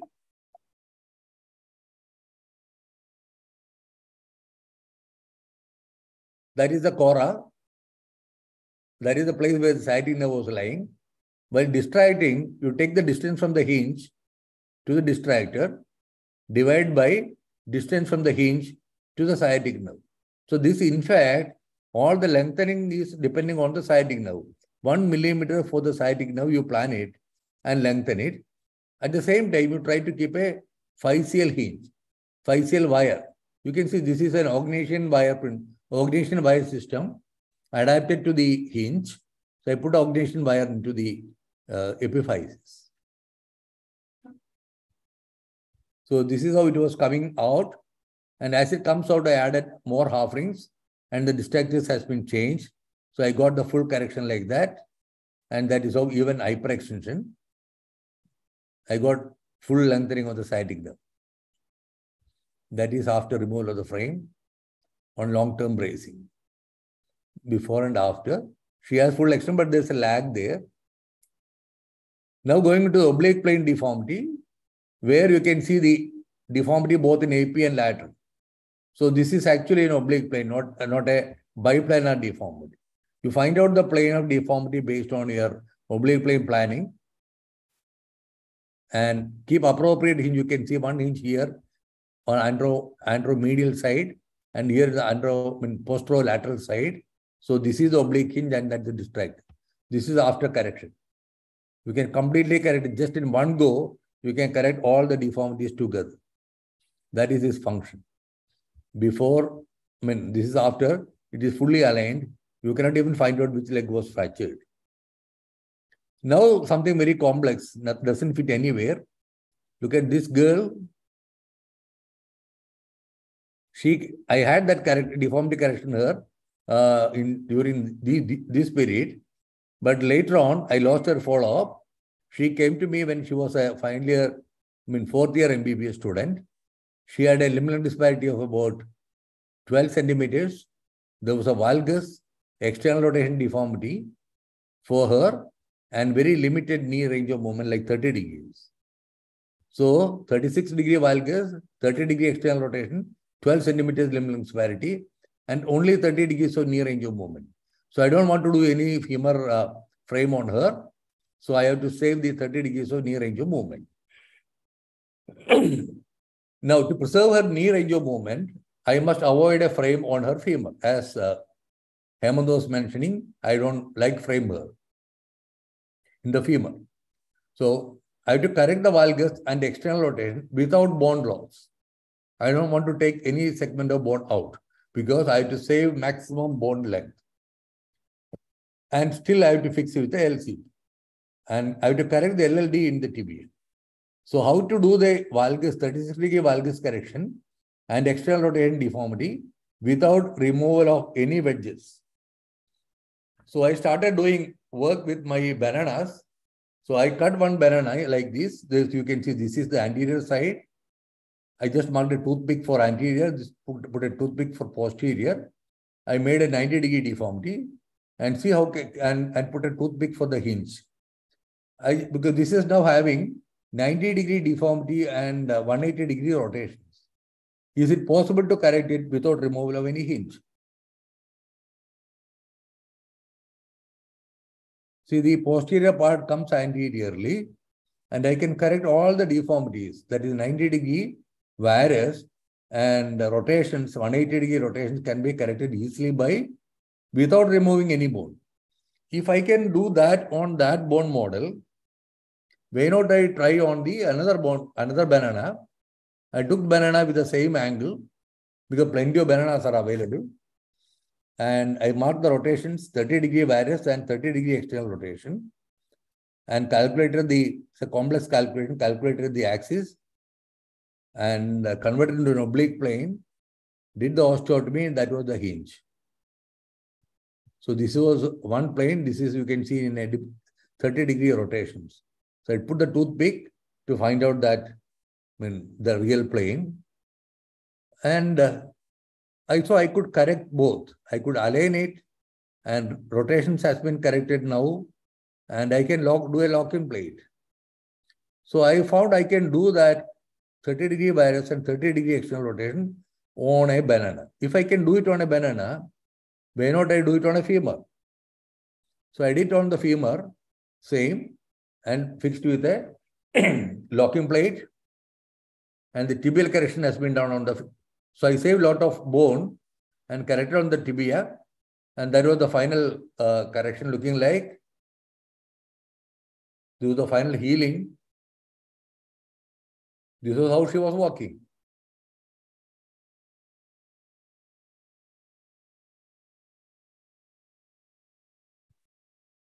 Now, this is a 4-year-old boy with a very strange deformity of both lower limbs. It doesn't look that bad there, but this X-ray was very confusing. You can see that it was coming like this, and there are a lot of other complications. It was a sad story of bilateral traumatic amputation, which was re-implanted. It was like this. So they re-implanted it. Most probably they must have done the femoral artery graft, but the femur, the thigh part, when you do a femoral artery repair, the thigh part has no blood supply from the femoral artery. It must get it from the profunda femoris. Probably that is not repaired, and the distal femur went in for AVN. And that is why the distal femur was like this. The femoral condyle was a little bit different, and that is the reason for the AVN. And anyway, the limb is saved. That was how the limb was looking like. I could not feel femoral artery. I don't know what is the status sciatic nerve, because it is fully equal. Some toe movement was there. Femoral condyle, I could not find it out, and even patella was very difficult to find. So problems everywhere. Anatomy was completely distorted. Where is the femoral artery? The posterior tibial and dorsalis pedis was felt. Nerves, I have no idea and how to do a corticotomy. I took a 3D CT and I didn't go for a printing. So this was the image I got. So you can see how it was moving. But the femoral condyle was, as you said, it was completely dysplastic. There is no posterior part. Probably, and the CT report was a stiff non-union like. There was a non-union in the CT. That was the shape of the bone.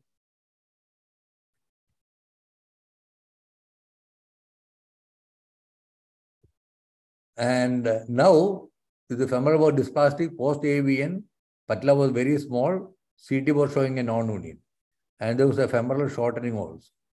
So left side, there's a tibial shortening with the talipes equinovarus deformity like.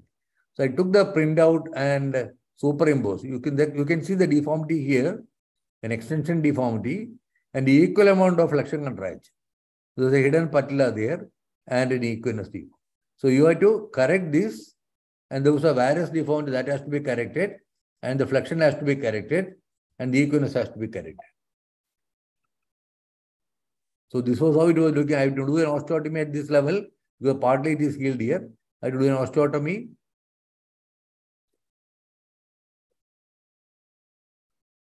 So this was the hinge looking like, the frame looking like.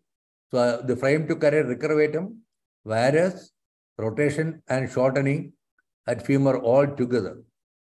A complex frame, the femoral osteotomy from the back, where the apex, knee FFD correction, and the ankle equinus correction. Slow correction at 3 levels after 5 days. So it started coming back, coming to normal position. So I did it on the other side also. So after the correction, he is walking with the frame. After frame removal, for the first time he is walking on his feet. So this was a master case. You can see he came to correct the limb-length disparity. It was a very snake leg looking leg. The foot was deformed with a complex deformity there. These were X-ray looking leg. This is non-union of the tibia. The fibula was healing with the proximal tibia. It was already operated. And here we can see the fibula. This is not healed. A complex multiplanar deformity by fibula and limb-length disparity due to childhood infection. So with Ilizarov, we can play with it. We have total freedom. So I planned it like this. Proximal axis. Then I came to the fibula. One cora there. Another cora here. So I tried to correct it like this. So from where the tibia starts, here it goes to the fibula and the fibula deformity correction. At the end of the deformity correction, I translated the distal tibia after one osteotomy there to the proximal tibia for the fibula. Yeah, this was the frame looking like a very strange frame on the job. Started correcting. That is how I got the length back. And some deformity, you can see the heel is in valgus. So if I try to correct more, then foot will create more because this is already lock. The joint, subtalar joint was already in valgus. So I'm not able to correct more. So I did only that much. The foot is plantigrade and this varus was accepted. So before and after. So as a first step, let us understand it well and then only attempt to correct it. We will only correct what we know. So spend some time to know it well, to study it well, plan it well, and nothing is impossible. Thank you. Thank you, Dr. Vasudevan. I think it was a full master course for everyone, having a know-how of every type of deformity they can think on. So if anybody wants to ask any question, the house is open for discussion. Dr. Vasu, I want to know about that medical girl who was having the deformity at the femur. Yeah. You put the LCP plate, yeah, and you have not done the lengthening of the bone. But I think very well that can be corrected, the deformity by Ilizarov, and we can do the lengthening of the femur. What do you think? Why you have not done the lengthening of the femur? She had only 30 degrees of knee movements. Yeah. I don't want to lose that movement. But there is a disparity of the knee joint which I'm doing after the post-operative. That I discussed with her and acceptable. Yeah. The more important for the knee movement than the length in the femur. I can correct in the tibia. So once I save the bone from there, I could do only very 6-7 centimeters lengthening on the tibia. But one thing I tell you, as Dr. HEMANT told me, that wherever you operate and apply the frame, you put the maximum flexion of the deformity in the limb, knee joint at the flexion. And in the post-operative, we also always put the limb into the flexion, special beds. So personally, I feel if you keep the bed in the flexion deformity and apply the frame on the flexion deformity, then very well knee joint movement can be saved. So here the problem is I don't want to compromise that 30 degrees. Hemant? Yeah, no, Hemant, please.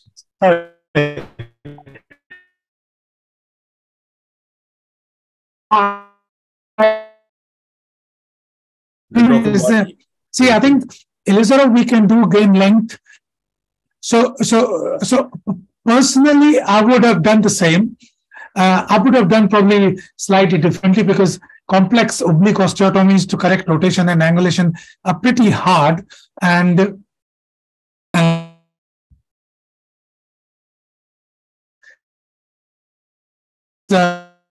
sleepless night osteotomy and work, and still there's a possibility of things going wrong. So that was a fantastic case, Vasu, and to be honest, all your cases have always been amazing. But I think in terms of, I would have probably done the same because in a sense, if I can preserve the knee, whatever we have, I would do the same. I would always fix the internal fixation in the femur if I had a chance. And if you can correct the deformity, then internal fixation, you have a less chance of scarring of the quadriceps. And even if you have to do quadriceps something later on, you have a better chance of success because the scarring would be much less and easier for patient. Patients hate femoral frames, absolutely. And a girl of that age to tolerate the frame for nearly 1 year. Dr. Body, what do you think? Good evening, everyone. Yeah. All my Indian friends, British friends, HEMANT Sharma. Just I was listening everything. Congratulations to Mr. HEMANT Sharma and Vasudevan. It's a very fantastic case. The difficult cases, learning for everyone. And regarding the HEMANT Sharma, he's my very good friend. And I enjoyed his lecture. And the only one question that is coming through after the lecture of HEMANT Sharma Regarding the infection in the femur and the shortening, it is very difficult without Ilizarov to correct all these problems in the femur. Infection with shortening. And regarding the Vasudevan lecture, regarding the pterygium, I am facing a lot of problems with these cases in my country. And the result is very good when you do a simple osteotomy of the femur. Part, if you remove, you can correct the deformity without doing any soft tissue release or lengthening of the sciatic nerve. You can proximally remove or distally remove, and at the same time, you can correct the deformity of the pterygium. I am doing now this kind of operations. Before that, I was releasing the soft tissue, applying the Ilizarov only with the wires, playing with the wires, not with any shalls. And if you go for this, your one case, two cases that you have shown, lengthening of the sciatic nerve, fantastic. But I think if you go for shortening of the distal femur or proximal femur, you can easily correct these cases. And I have a series more than now 12 cases of this kind of cases in case of children. So thank you very much, Vasudevan. The deformities that you have shown, really, I am also doing this kind of deformities. And it gives very much pleasure to the surgeon, to the relatives of the surgeons, and as well as the patients. Yes, sometimes it gives very much painful regarding the application of Ilizarov. No other alternative way you cannot do it. Wherever you want to do the very complex deformity correction, you should have to go for Ilizarov. And in the third world country, like India, Bangladesh, Pakistan, and this Bhutan and Nepal, everywhere, we are getting lots of cases. You see in my country, 18 crore people, 18 crore, think yourself. Now India is the top in the whole world, exceeded even China, the population. Now regarding the deformity, you see, if you think about the 10% deformity of the country, out of 17 crore people, we are getting lots of cases. And I'm telling you the truth, and I'm facing, and I'm doing these kind of deformities that Vasudevan and HEMANT. And in England, you're not getting that kind of, that we are getting in this region. Am I true? I think you will be agree with me. Thank you very much, HEMANT and Vasudevan. I always enjoyed your lecture. I learned from my mistakes. I've learned from your lecture. And hopefully I will be able to show the difficult cases later on when they will invite me. Thank you very much again. Thank you very much, sir, for valuable input. Thank you, sir.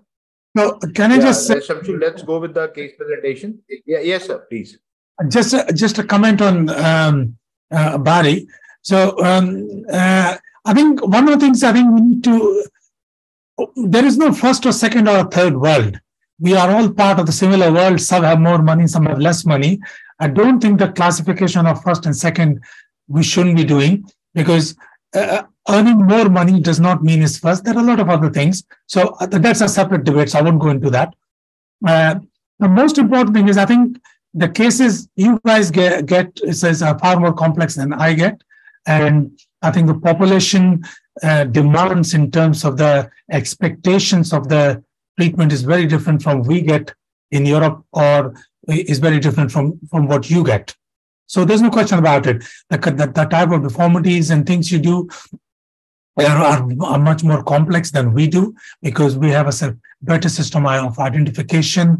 There's a social service structure which can identify things early. There's enough money in the healthcare system to support the people. That is the reason we don't get complex deformities. But I think that is actually emphasizing the point a lot more, what Vasu has so nicely pointed out, that it is not the correction which is important, what you use which is important. It is more important to understand it and can give the patient what is best for the patient. Whether we do a frame, if we can't do a plate, that's fine. If we can do a nail, a frame. But equally, if we can do something, it's important. And I think understanding what you're doing and what is the problem? That is a critical bit. How you hold it, that's completely secondary and sort of and less important. So I think what Vasu has pointed out is in so well in his cases is that how we should apply the principles. And that's what I will emphasize every time, that implant is secondary. Principles and understanding the problems primary. Thanks. Yeah, Dr. Bari, I have stopped. That was my initial cases. I used to explore the pterygiums. Only 2 cases I did. And I found there is no benefit of doing that nearly 2.5, 3 hours of work. And regarding your shortening, I know that's an easy procedure. So what will be the end result? At the end, you will have a very short limb. If I am lengthening the sciatic nerve, I can save that bone. And in 6 months' time, or I think in 3 months' time, the correction is done. Where in the bone, by lengthening, you have to wait that much period to consolidate the length at a later stage. You can get a correction, but what about limb length disparity? You can go for second step surgery. Yeah, that can be avoided by correction first. Yeah. Then you go for lengthening. Yeah, that's what that can be avoided by 1 step. You can do that. You can do that, but correcting the pterygium deformity and second stage you can go for lengthening. Pterygium is not a difficult problem at all.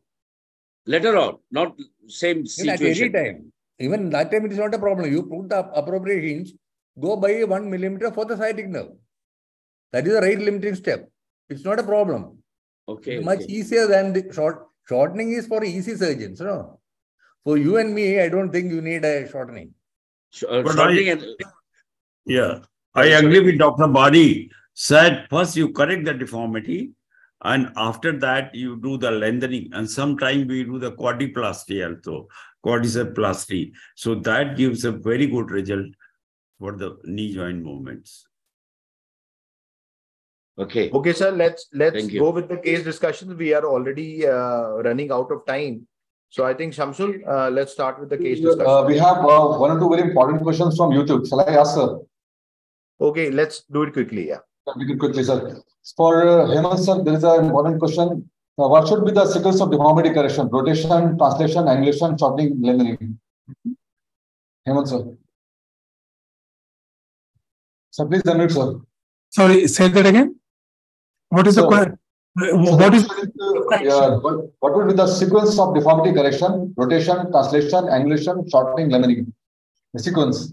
So translation should be last, because whenever if you're doing a rotation, because whenever you do rotation, your bone is not in the center of the ring. It always translates. So the translation you're better off correcting last. Although with angulation, so I would correct angulation first. If it's a rotation, you have to do that. If I'm doing a hexapod, you can do all together. It really doesn't matter. On your deformity, then you will know what will happen, how much you have to translate. But the translation last if you are correcting the rotation. There's one more question. That acute angle you correct, and after how much angle you do gradual correction? Namaskar and Vasu, sir. So again, there is no limit. It depends on the type of the tissue, the direction. If you have a valgus deformity, you do much less. If you have a virgin valgus deformity, you can do more as compared to previously operated valgus deformity. So there are a number of factors. There is no set guideline for this. If you're doing angulation and rotation, you tend to do less. And usually, generally 20 to 30 degrees, up to 30 degrees you can do. And actually, there is no number for it. If you are in doubt, then release the nerve and to do it less and do gradually. But it depends on the soft tissue, the previous surgery, the whether there's a congenital problem, is a post-traumatic scarring, all that will determine how much acute correction you do. So the last question is from Vasu, sir. Vasu, what's your opinion? Sorry. Yeah, Vasu, sir, please. No, nothing. Okay, sir. Sir, in such cases of exception of scanogram, How do you suggest to take in such complex deformities? Vasu sir, can you do a scanogram, sir? Scanogram? In such complex deformities, can you do a scanogram in such cases? No. While the patient is not able to stand, I will take do the multiple pieces and connect it. I think 3D CT is good, sir. 3D CT, yes. You can take a 3D, but this complex patient will not go through the CT machine. So, thank you, sir. So, we are running late of time, so let's move to the case discussion part. So, without wasting time, I'll request first Dr. CHERIAN KOVOOR, sir. He has a talk on post-axial lower limb deficiency with conservative knee fusion. CHERIAN, sir, please share your screen, sir. Yeah, all right.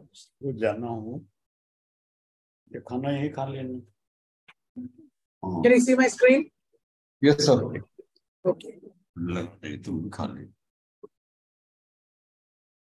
Now, this is a rather complex knee flexion contracture, which I had treated about 12 years ago, about 14 years ago. This is a 9-year-old girl. She came with the complaint that she cannot straighten the knee, and she walks almost crawling. The right knee range of motion is nil, absolutely zero, and the left knee had a full range. Foot had absent lateral raise. So this is the picture. The right knee is flexed to about 120 degrees, and both the feet have absent lateral raise. So the X-ray showed on the right side a fused knee joint in 120 degrees with, as expected, no motion at the knee.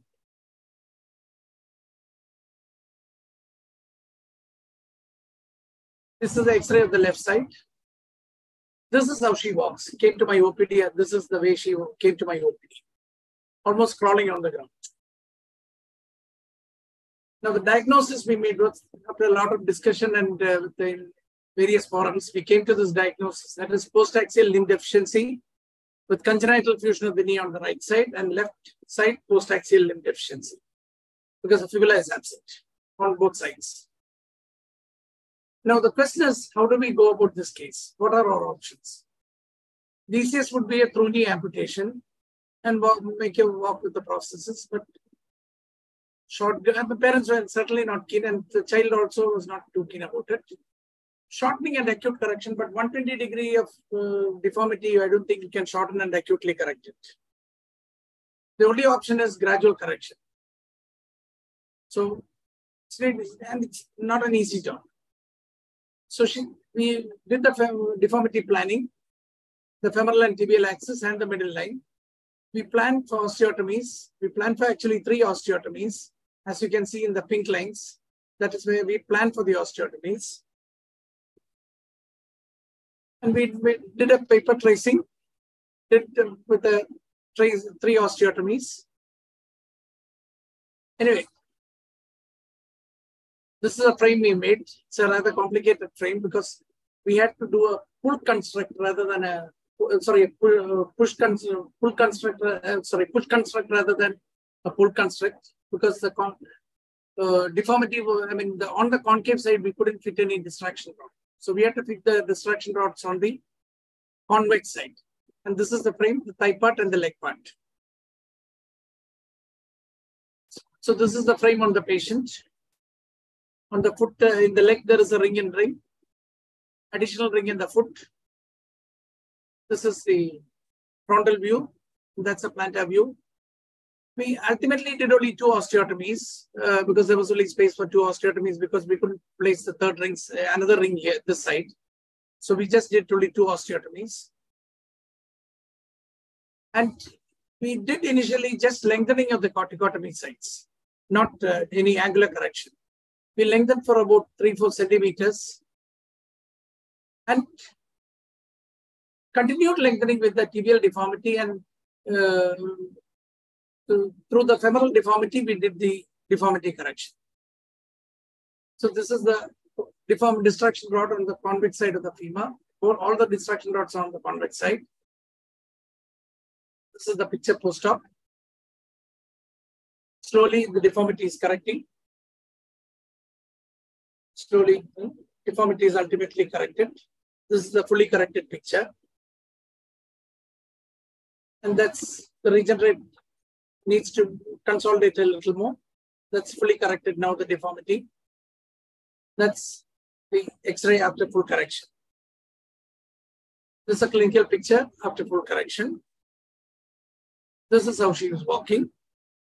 Now, if you compare the way she was walking previously and now, it's a lot of quite a bit of difference.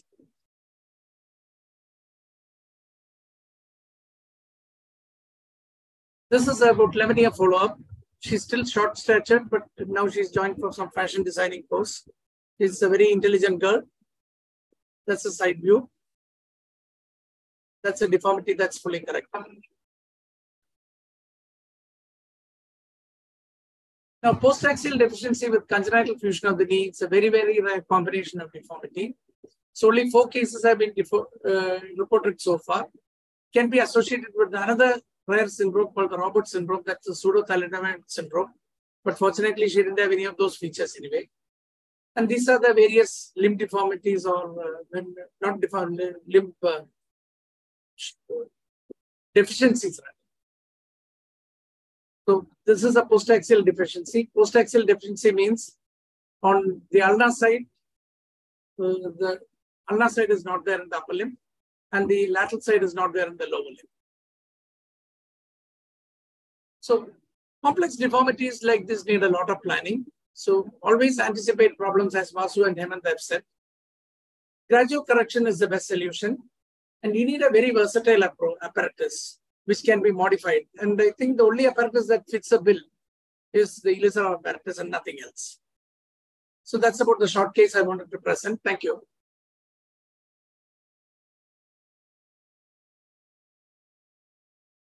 Thank you, sir. Any question from the panel, please?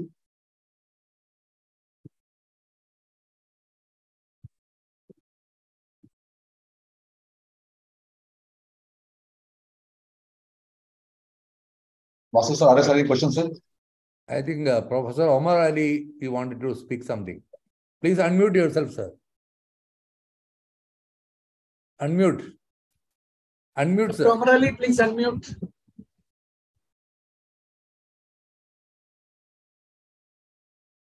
Okay, can you listen, please? Yeah, yes, sir. Yes. This was not. Thank you so much for your kind presentation. This was not the case of fibular hemimelia. What about the fibula? Pardon, sir? What about the fibula? Is it was present or it was absent also? It was absent. It was a post-axial deficiency, sir. Yes, we can say fibular hemimelia.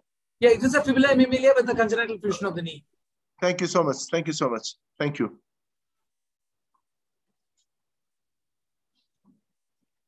Thank you, sir. Any other questions, sir, or shall we move ahead?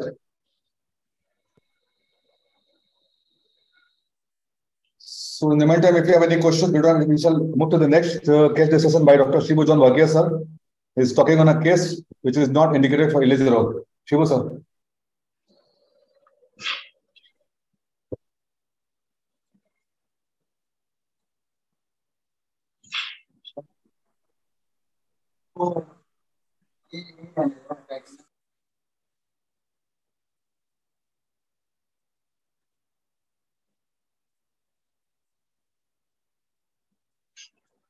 Please go full screen, sir. Hello. Can you hear me? Yes, sir. Please go full screen, sir. Okay. Please.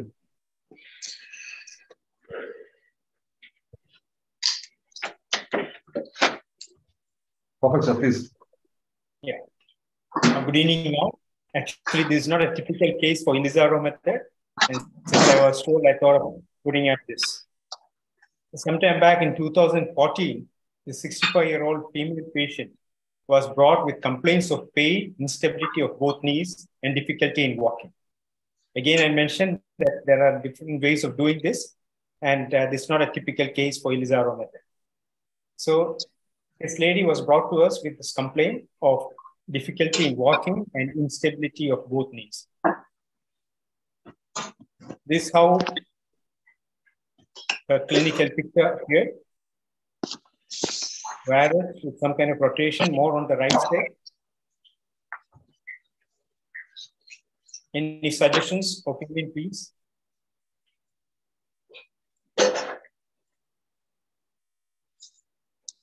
In fact, what I did is I first sent her to the different people. Later on, after about 10 months or so, she got back to us. This is how her X-rays appeared. Seeing this X-ray, what we did is we went and asked her to go, and I called that surgeon who operated. I said, it's better that you handle her, and we send her back to him. This was done 4 years prior to her visit. That means in 2010 or so it was done, and after 4 years, she was finding very difficult to walk.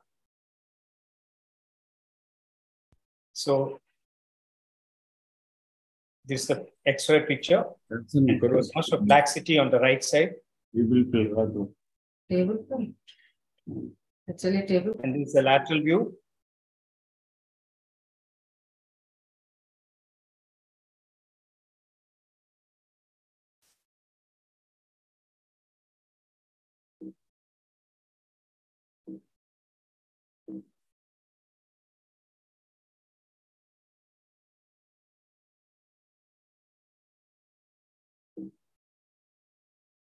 Excuse me, something has gone wrong. One sec.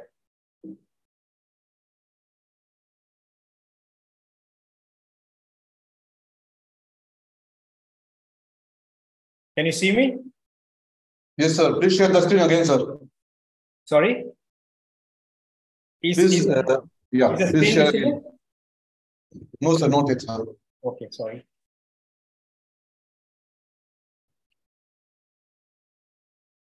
One sec.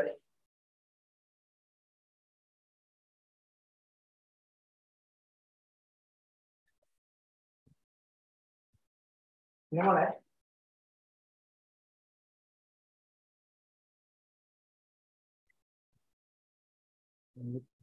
Sorry.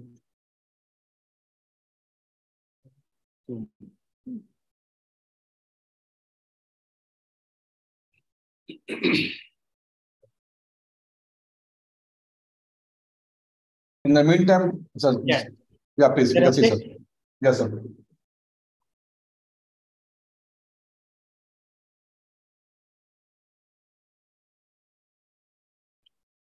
So this is what we did.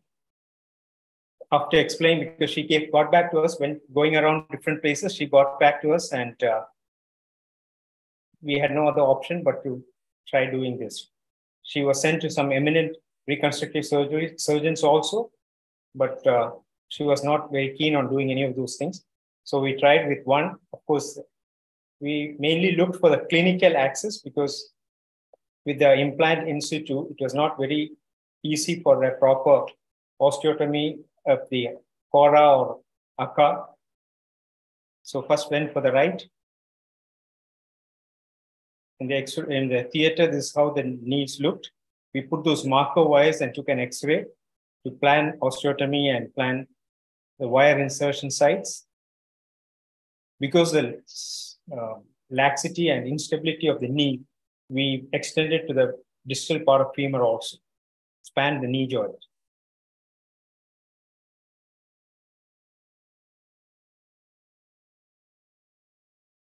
This with the X-rays with the frame on.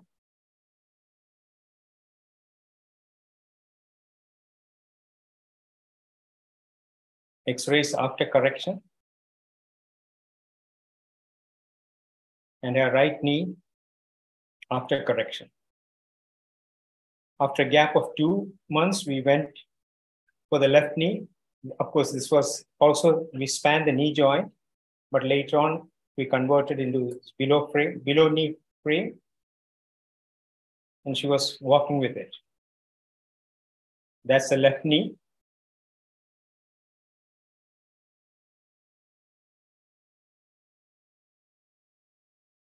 X-rays.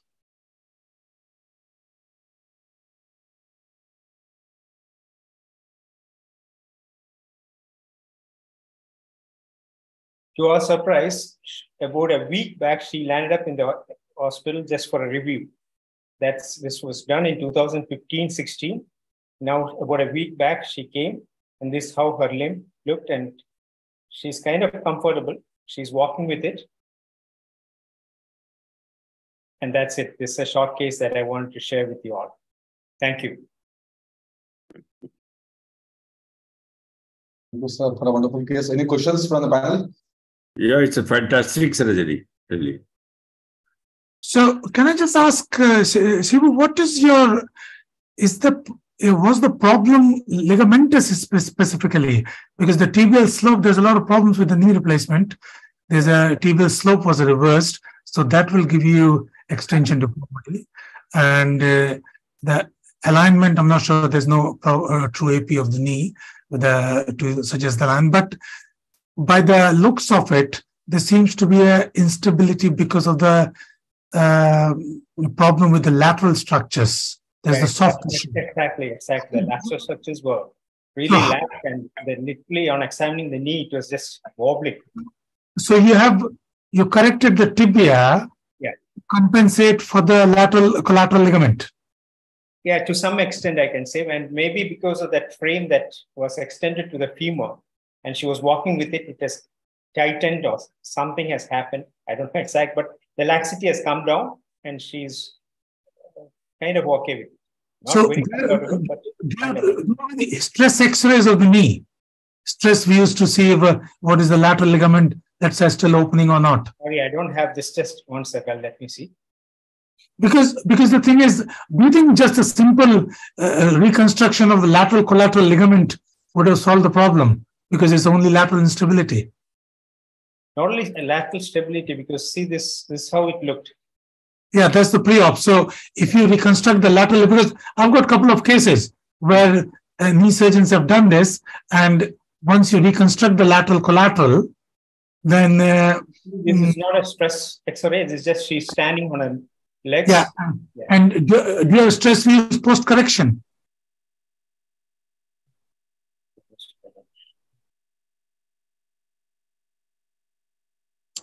Can I make a comment, please? Since we do not after corrections, like here also she's standing. Can I comment regarding this? I'm very puzzled how bony correction has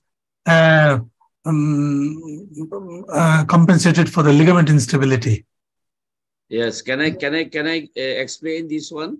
Yes, sir. Yes, sir. Please. Shibu, just the thing is that the question that was arised by Professor HEMANT Sharma, the lateral instability. Yes? The answer is here because he has done the osteotomy in the tibia, and at the same time he has put the Ilizarov apparatus in the femur. And when he has applied the apparatus in the femur, the lateral side he has compressed. And in the tibia, he has done the osteotomy to dig the mechanical axis and or anatomical axis of the knee joint. And the tissues around the knee, especially in the lateral side, after applying the Ilizarov, there was an adhesion and compression was done in the lateral side. And then the medial side, the tibia, upper tibia, he has done the osteotomy, and that helps to correct the deformity and stability of the knee joint. This is the principle that he has done. No, I understand the correction of the deformity, but I can't see how the ligaments would be, but yeah, that's looking fine. So yeah, okay. Can I ask something, please? Yes, sir. Yeah, actually, what happens that some surgeons are doing the pulling of the fibula head downward. Rod Pele is doing that. This is what. Yeah, he says that if you pull the fibula downward, that will tighten the lateral ligaments. That also helps in these cases. That you can learn, but that is. Can I comment, please? Yeah, please. Yeah, doctor. Thank you. Just I want to see if you look to the X-ray to the right of the screen, we see the head of fibula is much lower than that of the right. I don't know. I want to see the X-ray to locate the fibular head before the operation, before the Ilizarov. Can you please? Because I think the presence of the prosthesis preventing him from putting the wire through the fibular head. So when he distracted the femur and tibia component, he gave pull out of the. Here I think they are at the same level from the joint line. And in the X-ray after the operation, the fibula on the right the head of fibula become lower. I think unintentionally he did the same, because if you want to prevent the pulling of the fibular head, you have to put a wire inside it. But during building the frame, I didn't saw the wire passing through the fibula to the tibia. So by giving distraction, he accidentally pulling to the fibular head down, then he achieved the stability of the lateral femur. This is, I think so. Could be. I didn't do anything intentionally. I just brought back the alignment and she was walking with it. Maybe all that added to it. I didn't do anything intentionally. I didn't pull the fibula intentionally. Yeah, but Shibu, yeah. Shibu, can I give an opinion? Yeah, what I think is what you did is right, I think. The thing is, if you look at the tibial process, I mean, the tibial component, it is, the stem is directed laterally. Yeah. Yeah, it is. Yeah. So in effect, it's a varus deformity. So what you did is probably right, I think. Yeah, that is the right approach. What the hell is stretching the lateral collateral ligament? And that is the malposition of the tibial component is stretching the tibia. And if you just try to pull the fibula head downwards, the same problem is going to happen again. Yes. It is not going to reverse it. Even if you put it down, it is not going to reverse. The main issue is the medial mechanical axis deviation, as mentioned by Cherry. Now that needs the right treatment. I think it is undercorrected. Even now, it remains undercorrected. Actually, on the table, I tried correcting acutely. And this is the maximum I could get. That's the reason. You can do slowly also, no? You can do slowly also. In this case, you must bring the mechanical axis to the Fujisawa point. Yeah. Agree. Fully agree. Well, you could, if you put that in the Fujisawa point, so you would have the better results. Yeah, Dr. Yunus, you want to say something? I wanted to say, first, Dr. Shibu, it was a wonderfully done case. And we'll be able to comment about what went wrong in the previous surgery only by looking at the preoperative X-rays. I do not agree to the point that the lateral collateral structures have got injured during the surgery. It might be only chronically elongated because of the pre-existing varus. And the orthoplastic surgeon has probably not done a proper medial release and varus correction during the implantation of the TKR. That can be very well analyzed by the position of the tibial stem itself, as was pointed out. Tibial stem should be parallel to the fibular axis. Yes. If it is parallel to the fibular axis, it is a properly placed stem. Here we see that the stem of the fibula tibial component is pointing towards the fibula, and the lateral collateral structures are elongated as it was previously done. An orthoplastic surgeon will be able to comment on this particular X-ray, and they will be able to criticize what went wrong during the first surgery much better than Ilizarov surgeons. And obviously here the problem, as pointed out, is only mechanical axis. And there is no point in discussing that. Obviously. Now the mechanical axis needs correction, and you have done it wonderfully. But only shortcoming that we have is we are not able to operate at the cora. We are able to operate at a lower level to be safe from the implant. In this case, I think the cora is at the level of the, you draw the mechanical axis along that tibial stem. And the tip of the stem. You can do the posterior I want to ask. Got it to the Fujisawa point, then the longevity of the TKR would be much better. Much better, yes. He might go in for early revision. Yeah. I want to ask with Rajat, because he is doing a lot of TKR. In each cases where there is varus deformity, how you cut the section? Rajat. Yeah, actually, as Dr. Yunus pointed out, the stem of the tibia is not put right because it's pointing to the fibula. So I think when the first surgery was done, then only there was a malalignment, and later on it resulted into a virus, which we all are seeing.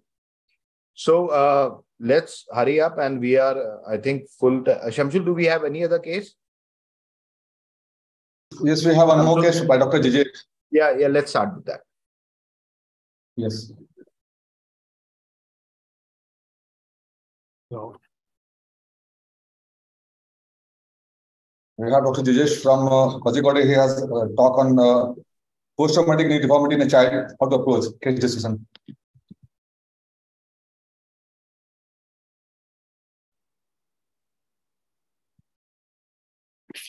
So, good evening to all. Am I audible, sir? Yeah. So, I am going to speak of post-traumatic knee deformity, how to approach. So, this is the history. A 7-year-old boy presented with deformity, as you can see in the X-ray, and in the clinical picture, the deformity of right lower limb, valgus, shortening, and a flexion deformity. And there is a decreased range of motion also. It's happened following trauma. And clinically, he has got genovalgus and a flexion deformity, LLD, and decreased range of motion. And these are his X-rays, where you can see the valgus deformity with an implant in situ and a flexion deformity. So this is what happened to the patient. That is, he had a trauma and he had sustained type 3 epiphyseal injury. Following that, he was operated with a plate. Then later got infected. Then infection was controlled. Then knee became stiff, and he was undergone physio. So during that time, the tibia, you can see the tibia tuberculosis got fractured, then resulted in this deformity. This is the history of this patient. Now, the problems of these patients are now distal. He has got a distal femoral valgus, procurvatum or flexion contracture of the knee, and a LLD, or femur and tibial facial injury, and the implant in situ. These are his problems. So, how to treat this and how to approach this? Which deformity you have to correct first, whether the femoral deformity or the tibial deformity? So, anything you have to assess the deformity properly, and this you can see the full length lateral X-ray, and what is this deformity? Whether it's a procurvatum deformity or it's a flexion contracture. So how do you find that? So you draw the anterior femoral and tibial line, measure the angle between the anterior femoral and anterior tibial line. Then you measure the PPTA, and here almost the PPT and the angle is flexion angle is almost same, only 4 degree differences. That is mainly of a procurvatum deformity, and remaining is the flexion. The stiff knee. Now, the assessment of the coronal plate deformity, this is a distal femoral valgus. You can see the MPT, CT, and LD. So the valgus is in the femur. Now, how to treat this case? We have a case like this, which deformity will correct first. And these are the things you always keep in mind. What are the treatment options here? Whether I am going to do acute correction or gradual correction, and what is the implant of choice? And is there any chance of recurrence of the deformity? These are the things we have to keep in mind. So this is what I planned. First thing is the mobilization of the, then you do implant removal, then go for an MRI and assess the prices. Then I planned for a 2-stage surgery and stage 1 tibial correction and stage 2 film. Why I did tibial correction first? Because the procurvatum deformity can mask the valgus deformity of the femur. So if you correct the femur deformity first, you may end up with an under correction. So I did procurvatum deformity correction first, then followed by the femur correction. You can also consider 8 flight once your deformity is corrected to further prevent the deformities. So these are the MRI after the implant removal. You can see the facial plate irregularity in the lateral femoral condyle as well as the tibial lateral condyle. So coming to the treatment. So this is stage 1 tibial procurvatum deformity correction. This is the planning for that. So how do you plan a deformity like this? So first is draw the proximal axis, then the distal axis, and find the cora. And cora is at the proximal facial region. Then make a frame where the hinge is anteriorly at the convex side. If you want a lengthening frame, you can transverse along the transverse bicycle. Anyway, you can put how much you want the length. Then the plan the osteotomy at the cora. And here we follow the osteotomy rule number 1. That is osteotomy and the AC is passed through the any of the cora. Re-alignment occurs without translation. So here is a simple osteotomy rule number 1. So this is what done to the patient. Applied the ring, and the rate of dissection was calculated according to the law of equilateral triangle. And these are the clinical pictures after the correction. As you can notice that you see the clinical picture before correction and after correction. So how much valgus has increased. So once we corrected the procurement deformity, whatever the unmasked valgus deformity has came out. So the valgus deformity of this valgus deformity is more. So if you had corrected the femur first, you would have under corrected. So these are this full length X-ray before correction. As you can see, the after correction, the difference of the mechanical axis. Now, come to the femur correction planning. So here, the femur deformity correction by mechanical axis planning.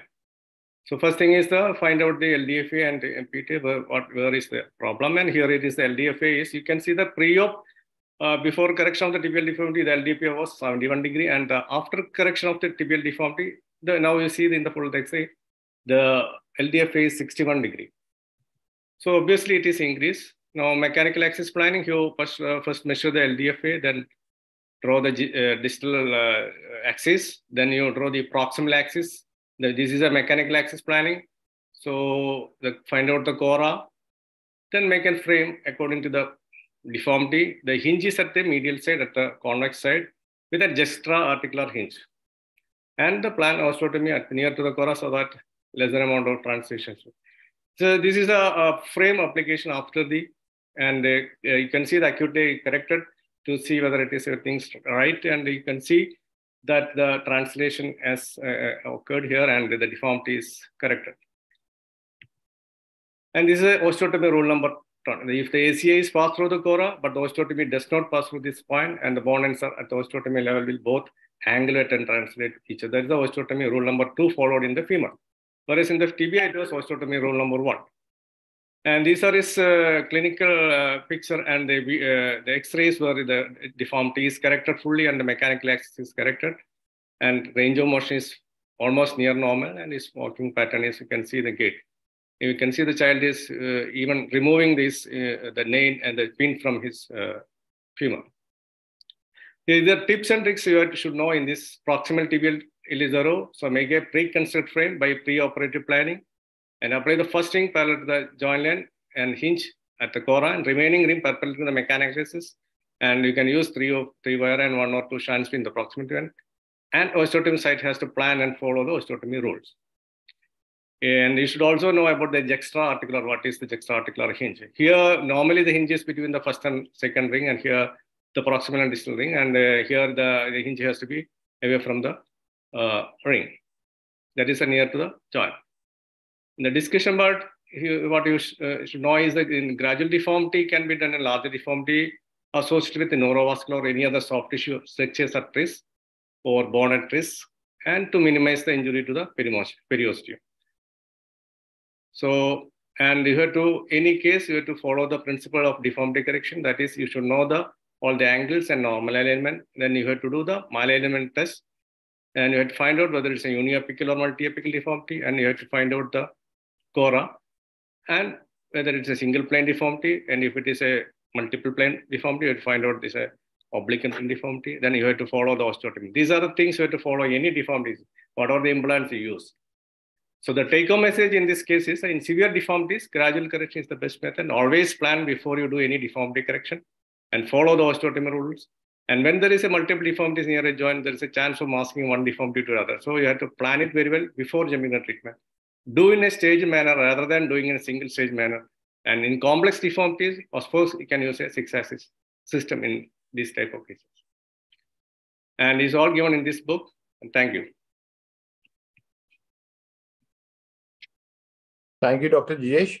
Any questions?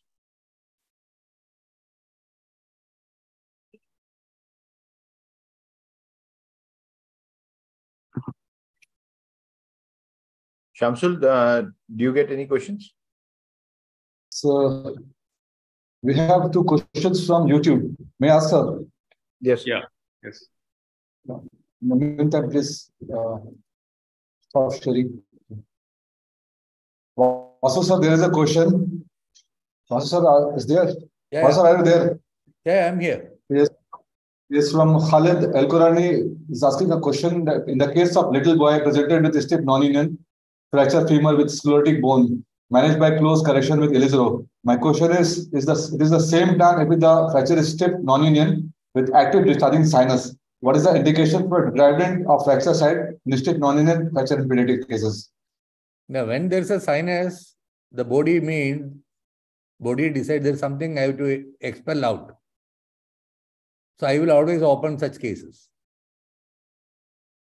That means the big secustum there, body want to take it off. Do the debridement. There's another question by Ahmed Akil from the panel that in the femur, if there is no good bone for corticotomy, in distal fasces, there is then where can we make the corticotomy to get length? Can we do corticotomy in proximal femur region? For lengthening. Yes, sir. For lengthening, when the there's whole no good bone for corticotomy, yes. Pardon? When there is no good bone for corticotomy in distal fasces.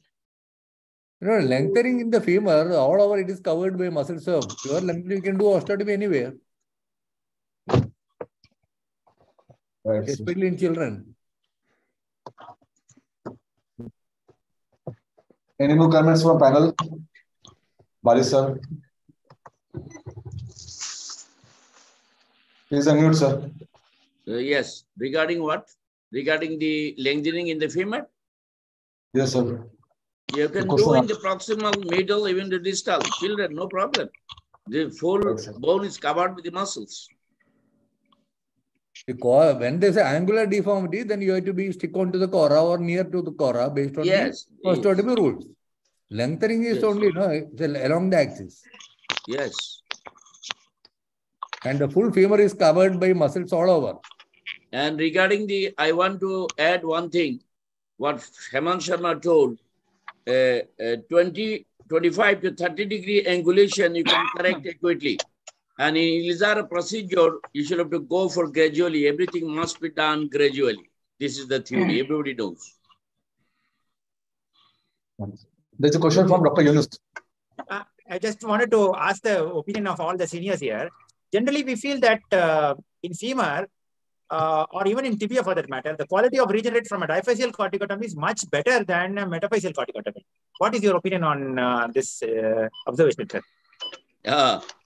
Very good question. Very good question. And the questioner here is of an opinion that diaphyseal corticotomy is the right thing to do. As pointed, corticotomy can be done anywhere, diaphysis, proximal metaphysis, distal metaphysis, anywhere. And I am asking you, what is the quality of regenerate in these places? Well, even then, metaphyseal region is better always in case of tibia or in femur. No, I can tell you, Yunus. Yes, sir. When you do a metaphyseal osteotomy, your fixation on the metaphyseal part is poor. That is why you are getting poor regenerate. In a diaphyseal osteotomy, you have the skills of stabilizing the segments well. That is why you are getting better bone formation. More stable and but micro motions. Micro becomes macro. True that. I think diaphysis generally, my experience is that diaphysis is not as good in terms of the regenerate, but the stability certainly matters. I think Vasu is absolutely right. We tend to go very high and compromise on the stability. And if you see your two-ring proximal block seems to give you better regenerate than a single ring block. And when you do a two-ring block, you always tend to come down on the on your osteotomy. And so I think it's just very individual and also related to individual patients as well. If you do iron lengthening nails, we always tend to do diaphyseal. Very rarely we do metaphyseal lengthening osteotomies. And this seems to do equally well. In fact, better in the femur, the proximal osteotomy lengthening seems to be more stable. Very good results, because I think it all comes down to stability and the strain value of your of the regenerate or the osteotomy. Right. One more question, sir. Hemant, sir, in knee valgus deformity while doing gradual correction, how often you do CPN release, sir? Is it from me or Vasu? Yes, sir. Hemant, sir. No, sir. Yeah. So I think if it's a distal femoral correction, I don't think we need to do the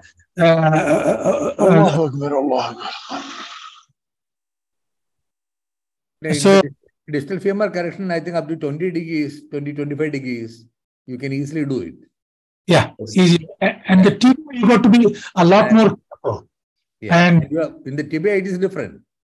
Yes, it's very different in the proximal tibia. Whereas you are saying that 170 degrees of the femur valgus corrected without releasing the peroneal nerve. Right. But you are prepared to go in the middle of, even if it's Ilizarov surgery, when you're doing it gradually, you will find the nerve can be stretched. So you should be prepared to, in the middle of surgery, to actually go and release the nerve. And that we all have done number of times in our practice. Yeah. Anything more than that, the tibial procurvatum deformity, the proximal tibial procurvatum deformity, they tend to have more of a CPN palsy. When you correct the procurvatum into extension and varus.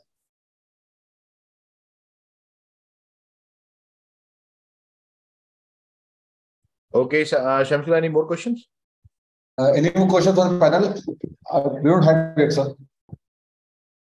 Okay, I think it's already 2.5 hours. One of the great discussions and a very important topic by two stalwarts of deformity correction. And I thank you once again, Professor Hemant and Dr. Vasudevan, for taking their precious time and teaching all of us, showing wonderful cases. And thank you, everyone. And stay tuned. Next month, again, first Friday, 8 p.m., we'll be coming with another exciting theme and other renowned faculties. So I thank you all for coming and having a great discussion. And yeah, Dr. CHERIAN, one last question. Yeah, please. Yeah, good night. Yeah, you want to say something? Good night. Okay, good night. Good night. Good night. Thank you, sir. Thank you, everyone. Thank you. Good night. Thank you so much. Good night, Bye-bye. Bye. Bye-bye. Thank you very much. Good night, sir. Good night. Mangal. Good night, everyone. Good night, sir. Mangal was there. I saw him. He never. Yeah, he had disappeared.